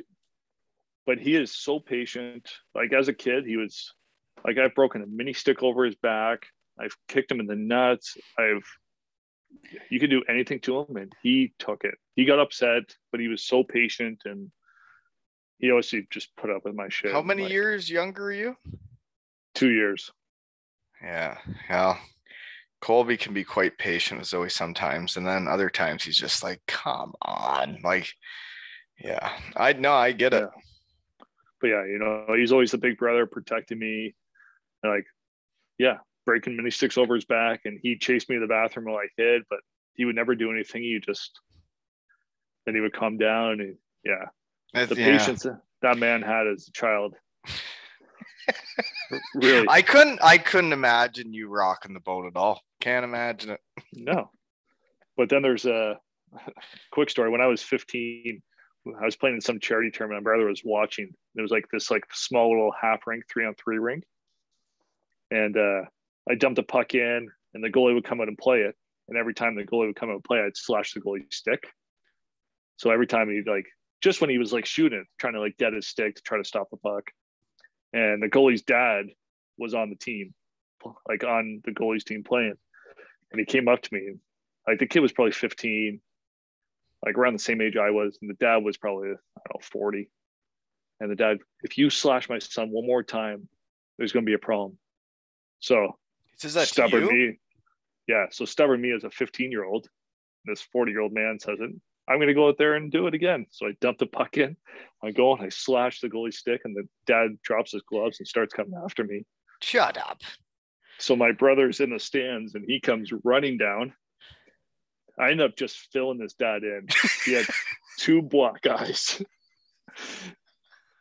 His wife and kids were in the stands and his son's the goalie. And I just filled him in. And and then the guys, we get kicked out of the tournament, so we're leaving the ice, and my brother's just over the glass and he's just screaming at this guy. You get kicked out of the tournament for beating a dad up? Yeah, because we fought, right? You weren't allowed, it's a charity tournament, you're not allowed to fight. So my brother's just in there screaming at this guy who's 40 or something. He's like, you're fighting 15-year-olds. He's like, and he's only 17 and he's just giving it to this guy after the guy. You guys walking away with 2 big black guys. The guy's taking enough beating. He doesn't need you to add into it. But that's the stuff he didn't like, that he wasn't patient with. Anything that happened to his family or something. Oh yeah. Yeah. But, no, he's got your back when it comes down to it. Yeah. That's sure. Yeah. I could totally see slashing that goalie stick the next time after the dad word you. You're like, yeah, buddy, we'll see what's up. Yeah. And then, that's awesome. God, that makes me happy. We got in trouble at that rink. He ended up I can't remember if he threw a helmet at the guy too, because the guy tried to fight me. Because I may or may not have ran the goalie. This is a different time. It's hearsay, really. I don't know if you would have. And then there's one more story. There's a time in university. We had this big pile, and it was just a huge brawl. And I'm on my back, and the guy's on top of me, and my brother's on top of him, because they played us together at university for the first month, and then they had to stop. They separated us because we were just getting so much shit. And so I'm trying to my old days. I'm eye gouging this guy as he's on top of me. And the guy's screaming and he's trying to punch me. So every time this guy, he's on top of me, and every time he leans up to swing back, my brother's on top of him, and my brother would clock him. And then he'd go back down in pain. And then he'd come back up to punch me. My brother would clock him again and he'd go back down. And you're eye gouging him. Guy was on top of me. I wanted him off of me. I agree. Yeah, it's not fun. It's not comfortable. That's happening. You do what you have to do. No, that sounds like you and your brother have had a lot of adventures, and it's pretty cool that you guys got to play together as much as you did. So I think Yeah, There's not three many different brothers teams. that do that. Like, really. No, and that was always our goal. We always want to play together, and obviously being in Barrie and a couple months in, and that was it. So, So, what's that picture on your poster that Freeman Designs made out of Cardiff, Wales? Did he make? Was that the picture is of you playing for Dusseldorf, and he's playing for someone else, right? Oh, that picture I sent you? Yeah, it's you and your brother playing against each other. We're standing there. Yes. Yeah, so that wasn't Are you Freeman not on Dusseldorf? Yeah, that was just we ended up playing the exhibition game. When I was in Dusseldorf, we went to Austria, and he was in Austria. And who did he play for in Austria there? Who's he playing for? That team is I think it was a VLOC. Oh, okay. So yeah. I don't know his career. It'd be nice to have him on. So tell him it's time for him to come on whenever we have time here. I'm sure he would love to go on. What does he got? How many? He's got a couple kids too, eh? Yeah, he's got 2 kids. Was it 6 and B3? Yeah, so he has a lot of time to pod. So we'll make it. He works from home. What else are you gonna do? Well, we'll make it late night when the kids are in bed. It's all good. Yeah. Okay. How long we've been going? We haven't been going that long. We can keep going, eh? I want to know about. We talked about you shutting it down already at that time. But there's another question about Cardiff I want to know, because you win Defenseman of the Year every year you play in the league.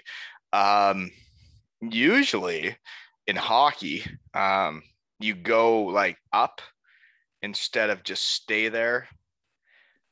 So what made you stay, and were there any like enticing times where you're like, geez, maybe this is it, maybe I should go move on? It's weird. So when I signed in Cardiff, I thought first year, that's it, I'm just gonna play 1 year, get my MBA, and move on. And then I don't know, our team was so much fun to play with. I said the same thing. Like every guy, and other than Joey Martin getting his spandex pants stolen, and Pigsy getting a little net bag or whatever, laundry bag stolen. Like every guy on that team was great. Like we had so much fun. It was like, it was so nice going out. And you would have been just with Christian Brittick, and then all of a sudden you go to that. And it was the same for me, man. I had played for Christian Brittick too. And then I'd had a pretty a fun year in Denmark. We'd won the championship, but I wasn't asked back. So then I had a sour taste too. But like the Christian Brittick can put a real sour taste in your mouth with hockey and life. And then all of a sudden it's funny again, right? Yeah. Like I still had a lot of fun in Germany. The hockey part of it was horrible. Like it wasn't good. But Germany was awesome, and Dusseldorf would be awesome. Like the city was great. People like from Dusseldorf that I met in the city were great. All the teammates were like amazing. Like there wasn't, other than the one guy that ratted me out being a little snake, everybody was good. Like it was fun going to the rink. But like Cardiff was everybody's English speaking. Like it just made it a little bit easier. But everybody was fun going to the rink. I don't know, like it was enjoyable, like going, like having a beer after a game, and like sitting around in the dressing room for 45 minutes having beers. And like I ended up putting a bottle of rum in my stall, and like we would sit there like and shoot the shit for a couple hours, and we go down the bar. And this is in Cardiff, right? In the BBT.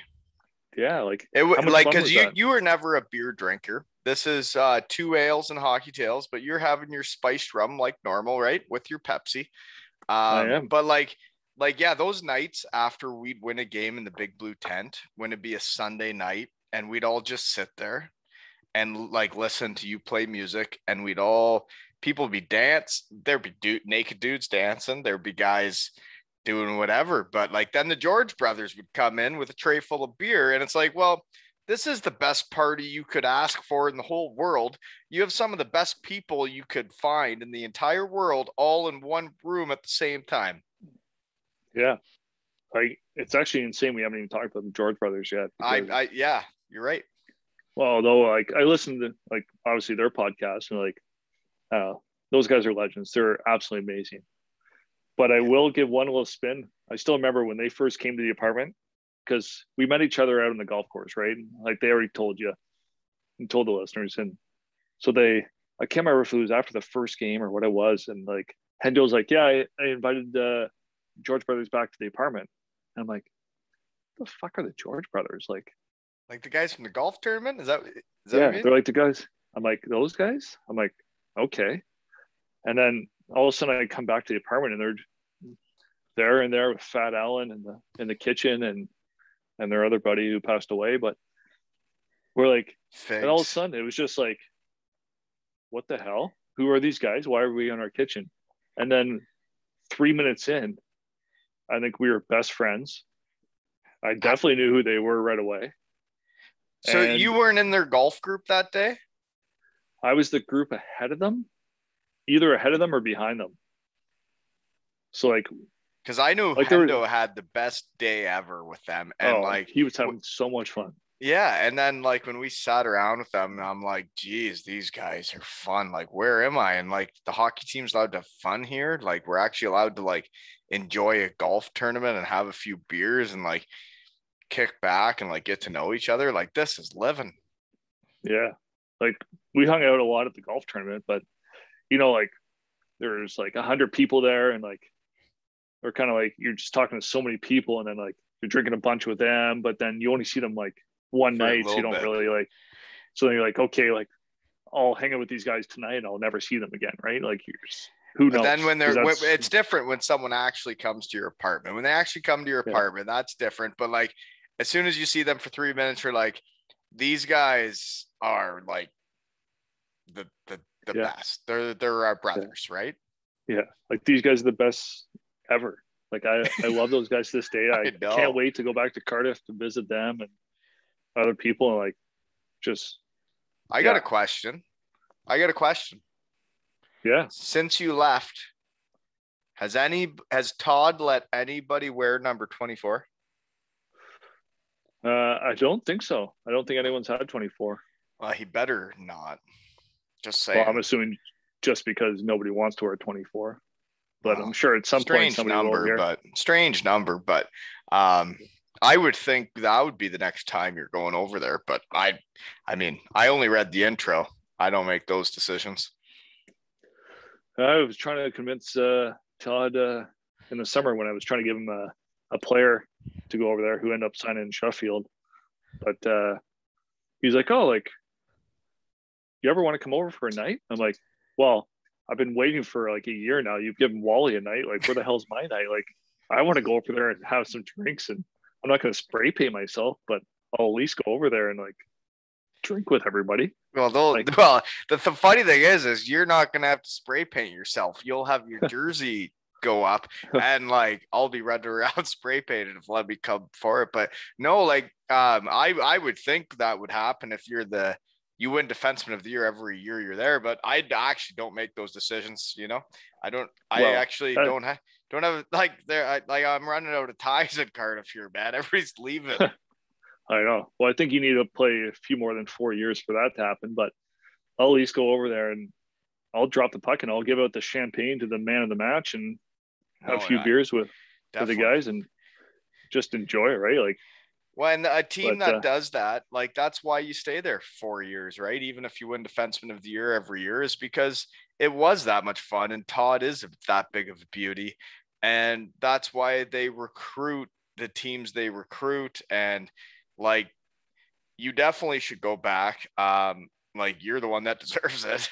But like, can't you use your 2.25% or whatever you got there? 2.3. I was almost a 2.3% owner, but you know what? Haven't heard much from them lately. You know, I should send the screenshot out below the 2.3% owner where he said he was just joking, but he was going to send me some like Cardiff Devil stuff to wear in the pod. And I was like, well, I'll wear it. Yeah, for sure. Like, let's do this. And now I got my own hats and shirts, Todd. So you know what? You never did send it. Well, for a royalty, I guess you could send it so you can get the microphone and go have some live podcasts. I would love to have live podcasts with like people in real life. It was fun seeing people in real life this Saturday with the guys I won the Southern Cup with in Junior B. You know what I think is a great idea? is instead of the whatever they have, the Neil Francis show before games, they bring Wally and Hoth back, and we do a live podcast in the bar in Cardiff for 2 ales and hockey tales. Boom. Doesn't sound that bad, does it, Todd? Steve? I don't know. or we do it from the top of the mountain in Switzerland with pigs. I mean, the floor is yours, Todd. It's up to you. But no, I don't need anything. They've done enough for me. I think you should just go have a night and all. I don't need you do your thing. You need to have a night just for you, man. Someone's got to keep their clothes on and someone's got to take them off. Somebody's got to get the boys pumped up while you're doing your Q&A though, right? And if Carl Hudson's not around, take his clothes off. You're the next best thing. You're right. You are right. Okay. Winning with the Stony Creek Generals. So were you a police officer at this point? You moved back because I know the routine. You move back. You're lost. You don't know what you're doing. You're not part of a team. The fall comes around. You're like, holy moly, like hockey's starting. I've never not started hockey at this time of year. And then you did sign up and become a police officer all that year? 2019, I think I started. With 2019? Police. So with Toronto. So you played senior hockey before that for a while. Yeah, so in 2018, so right when I finished, I applied to York Region Police. And they told me I wasn't allowed to apply without a full-time job. And I'm like, well, I just kind of retired from hockey. Like, that was my job. And they're like, no, you haven't had a job for years. You need a real job. Really? So that doesn't sound like it makes sense with your alumni or with your team photo there. That doesn't seem like it makes sense. They all seem to have just left hockey. Yeah, but that's Toronto Police. York Police are a little different. So they told me to go get a job. They told me to go get a security job, but I'm not getting a security job. So I ended up applying for Enterprise Rent-A-Car, and I was in the accounting department and finance, MBA finance. Boom. Yeah. And so I was the accounting bitch of the department for a few months, and it didn't pay a lot. And so playing some senior hockey and making a little bit of gas money on the side kind of helped us stay afloat. And then so I played the first year, and we ended up going to what's the cup there? Yeah, what is it called? It's people know what it's called. You should know. You won it. So we didn't win the Senior A Cup. So we won our league, which is only 4 teams. So like, I thought you won the whole thing. So did I not see you win on TSN or something? I thought I watched you play on TV. So my brother actually won with Stony Creek in the finals for the Senior A trophy. But that was the year before when I was still in Cardiff. So we actually, the next year when I was playing, we're going to go out there. But I got hired on. So we were supposed to go out on the Friday or Thursday, and I started work on the Monday. So I'm like, I can't go. Like, I can't risk getting hurt. I can't do like. Yeah, it's just not in the this is the rest of my life. I got to be there. Yeah. So I had to say I'm not going out to play in the. Yeah, what's Allen it called? Cup. Allen Cup. Boom, you got it. Yeah. So and then we ended up losing that year. I don't know when. And then I got hired on, did that, and then playing the next year. They moved to Brantford, and they're like, "Do you want to play?" And I'm like, "But Brantford already had a team." Yeah, but they folded year before, so Stony Creek just moved to Brantford because there's bigger fans.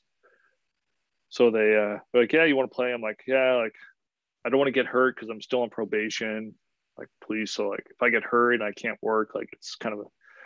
So they're like, "Okay, like we're starting playoffs, so you need to play at least 2 games." Or 4 games. I can't remember what it was. So I ended up playing the last 2 weekends of the season just so I can play playoffs.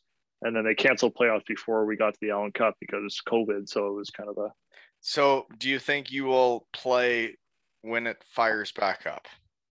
Are they going to have Senior A hockey once COVID's done? I don't know. I don't know if the league's folded. I don't know if they're going on. I'd probably go back and play. Like, I want to play every week because I work every other weekend, so I play when I can. But well, just for fun. Like the Ripley Wolves are always looking for guys. If you want to make it the drive. Seems a little far away. Yeah, I would agree. You get Marshy to come play with you. I'll carpool with him because I'm not too far from him. No, I actually got cut from them. I don't. Yeah, so it's tough to recruit when you got cut. So you're kind of sore subject right now.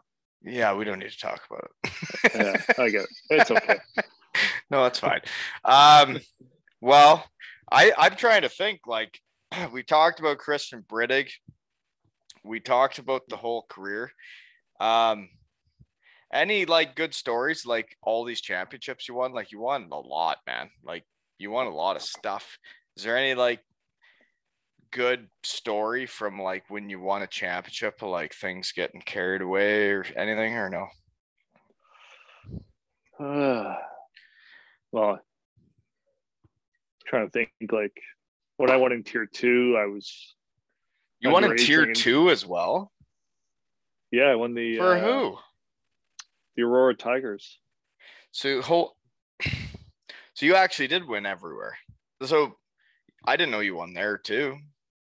Yeah, what's it called? It's very interesting though. Like, and like, so when your skating isn't say Gleason Fournier-esque, but like you just do it. Like, you don't have to skate that good when you just do it. And like when nobody can take the puck from you. And then like if anybody pisses you off, you just beat them up. Like, and then, yeah, one thing I did want to say, which I almost forgot, was you scored like pretty well 20 goals a year. And I don't think I've ever seen you take a slap shot. Well, I think it's about as hard as my backhand. So I don't think it's ever worth taking a slap shot. Just twisted wristers everywhere, eh? Just off speed. Nobody's ready for the off speed pitch. Just throw it in there and see what happens. Just throw it through everybody and it finds its way. That's it. People tipping it. You have some. You didn't really shoot it high either, did you? Will Blocker, old man's corner. It's the place to go. Really? I was a high glove guy. Well, but you're a righty, like a lefty. If you go old man, like it's perfect. No, you're angle. Right. You're right. Lefties always went low blocker, and righties go high glove. Yep, you're right. High glove, you're fancy. Wow, and then the goalie's gloves get too good, and then you're like, geez, tough to be a righty anymore. Get a little confidence. Don't you remember the old Mighty Ducks movies? When he's like, of course, I would still watch them. When Julie the Cat went in there, and like. Made one save. He's gonna do the triple deke, and he's like, he'll shoot high glove, and she's like, oh, like, how do you know it's high glove? Like, he's fancy, he'll go high glove, and he shoots high glove, and she stops it. Well, it's because he's a righty, right? Was he? I can't remember if he was a righty or not. Are you saying I was fancy? Is that why I was shooting top glove? Because I was fancy. Is that what you're saying? You're a fancy player. A few toe drags, a few stick handling within the phone booth. I would say I'd like to put it between my legs and do spinneroonies. So, yeah, I would say I was a bit of a fancy boy. You weren't a dump and chase type guy. I'd say you're a fancy guy. Yeah, you're right. No, I dump and chase. Like, if you can't skate, she's a tough game to play. Why would you get the puck off your stick when it's on a string? Just keep the puck on your stick and have a good time. Yeah, here we go. No, so anyways, do you got anything else for me before we shut her down? I think we've gone a long time, and it is hot as balls in the shed, and I'm sweating like up. Let's talk about one more thing before you go, because you kind of brushed over with Hendo. So do you remember when Hendo and I lived together? Yeah. And we had the George brothers and Fat Allen. Oh, we hardly talked about the George brothers, but yeah, sorry, go ahead. And I beat Fat Allen in NHL 14 or whatever it was, and then he refused to play against me anymore. But, George brothers speak for themselves. I love those guys. They talk about the podcast and all the rapping and they've done and all the fun that we've had together. So I won't Best guys retell all ever. the stories. Yeah, no, you're right. Yeah. Best guys ever. But like so much fun in Cardiff.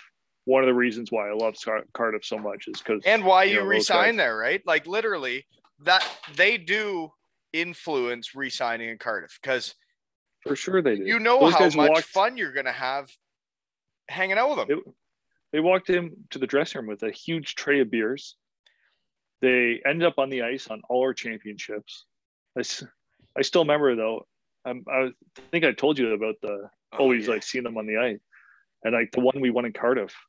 The first year when I was on the team, like you were celebrating with them, like as much as with the team. Like you skated to them when they got on the ice, and you were like, "We did it!" Like they were our brothers. They were the team.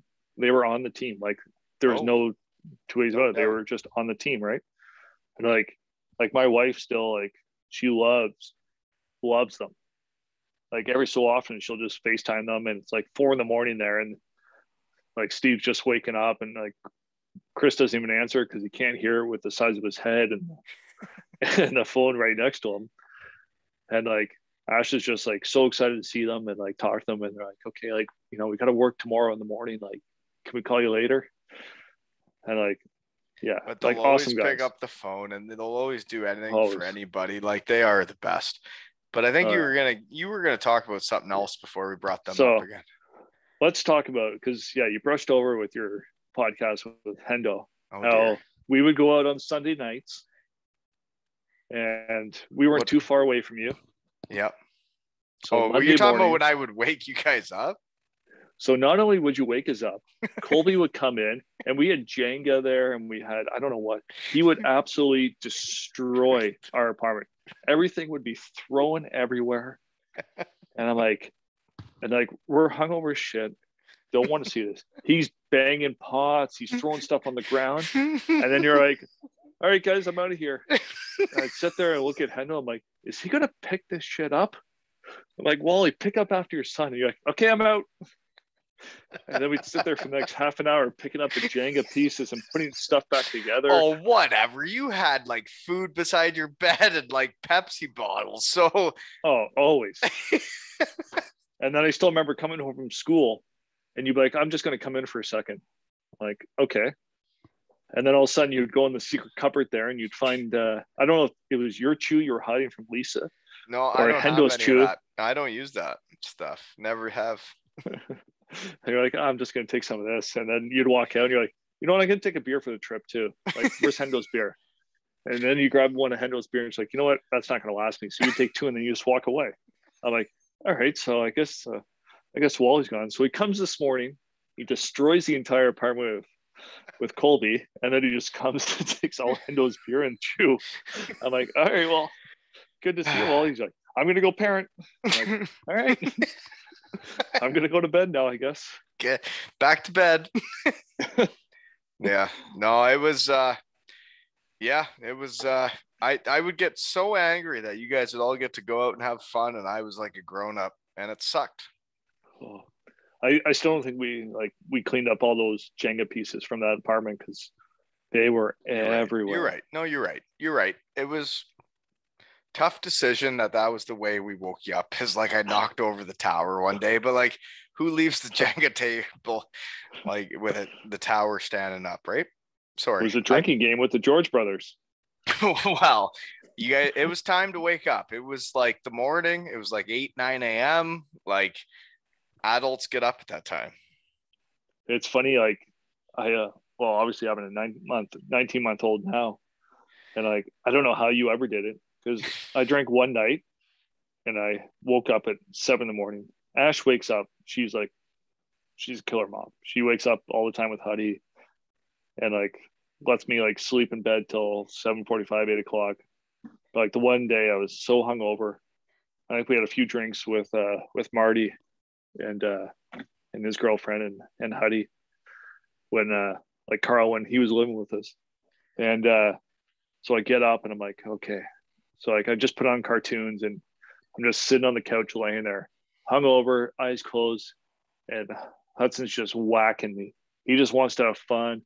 He's like pulling toys out. He's throwing them at me. He's screaming. He wants the vacuum out because he loves the vacuum. And I'm like, oh my God, now I know how Wally felt all those mornings. That's why he just brought Kobe over to wake us up, because he got a second rest.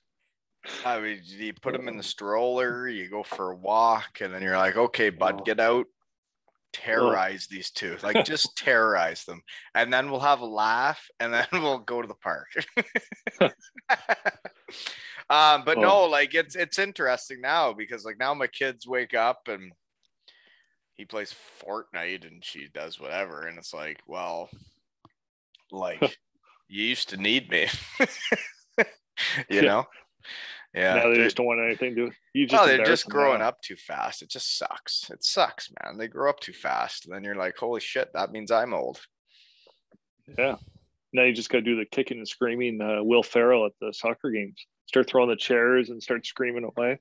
I'm pretty calm around soccer fields. I was there tonight with Zoe. I was pretty calm. Her effort wasn't the best, but you know what? She was pretty cute out there, even if she didn't really try. Hey, she's got to look cute. You never know when Lee Salter is going to come around. So, well, she can't contain herself. She never has been able to since she was a baby. But then again, none of her wives could. So you know what? Enough's enough. It's true. I heard about the female the wives parties back in Cardiff when he joined the team. That's what they would talk about, was like, geez, this guy's really good looking. But he was. Yeah. And he had the body to back it up. Right. And like when you're 5'8" on good days and 5'7" on bad days, and you got a bit of a muffin top, you do the best you can, right? Yeah. There's a reason I have the camera just from chest up, because the spare tire is really growing down here. Oh, you'll be fine.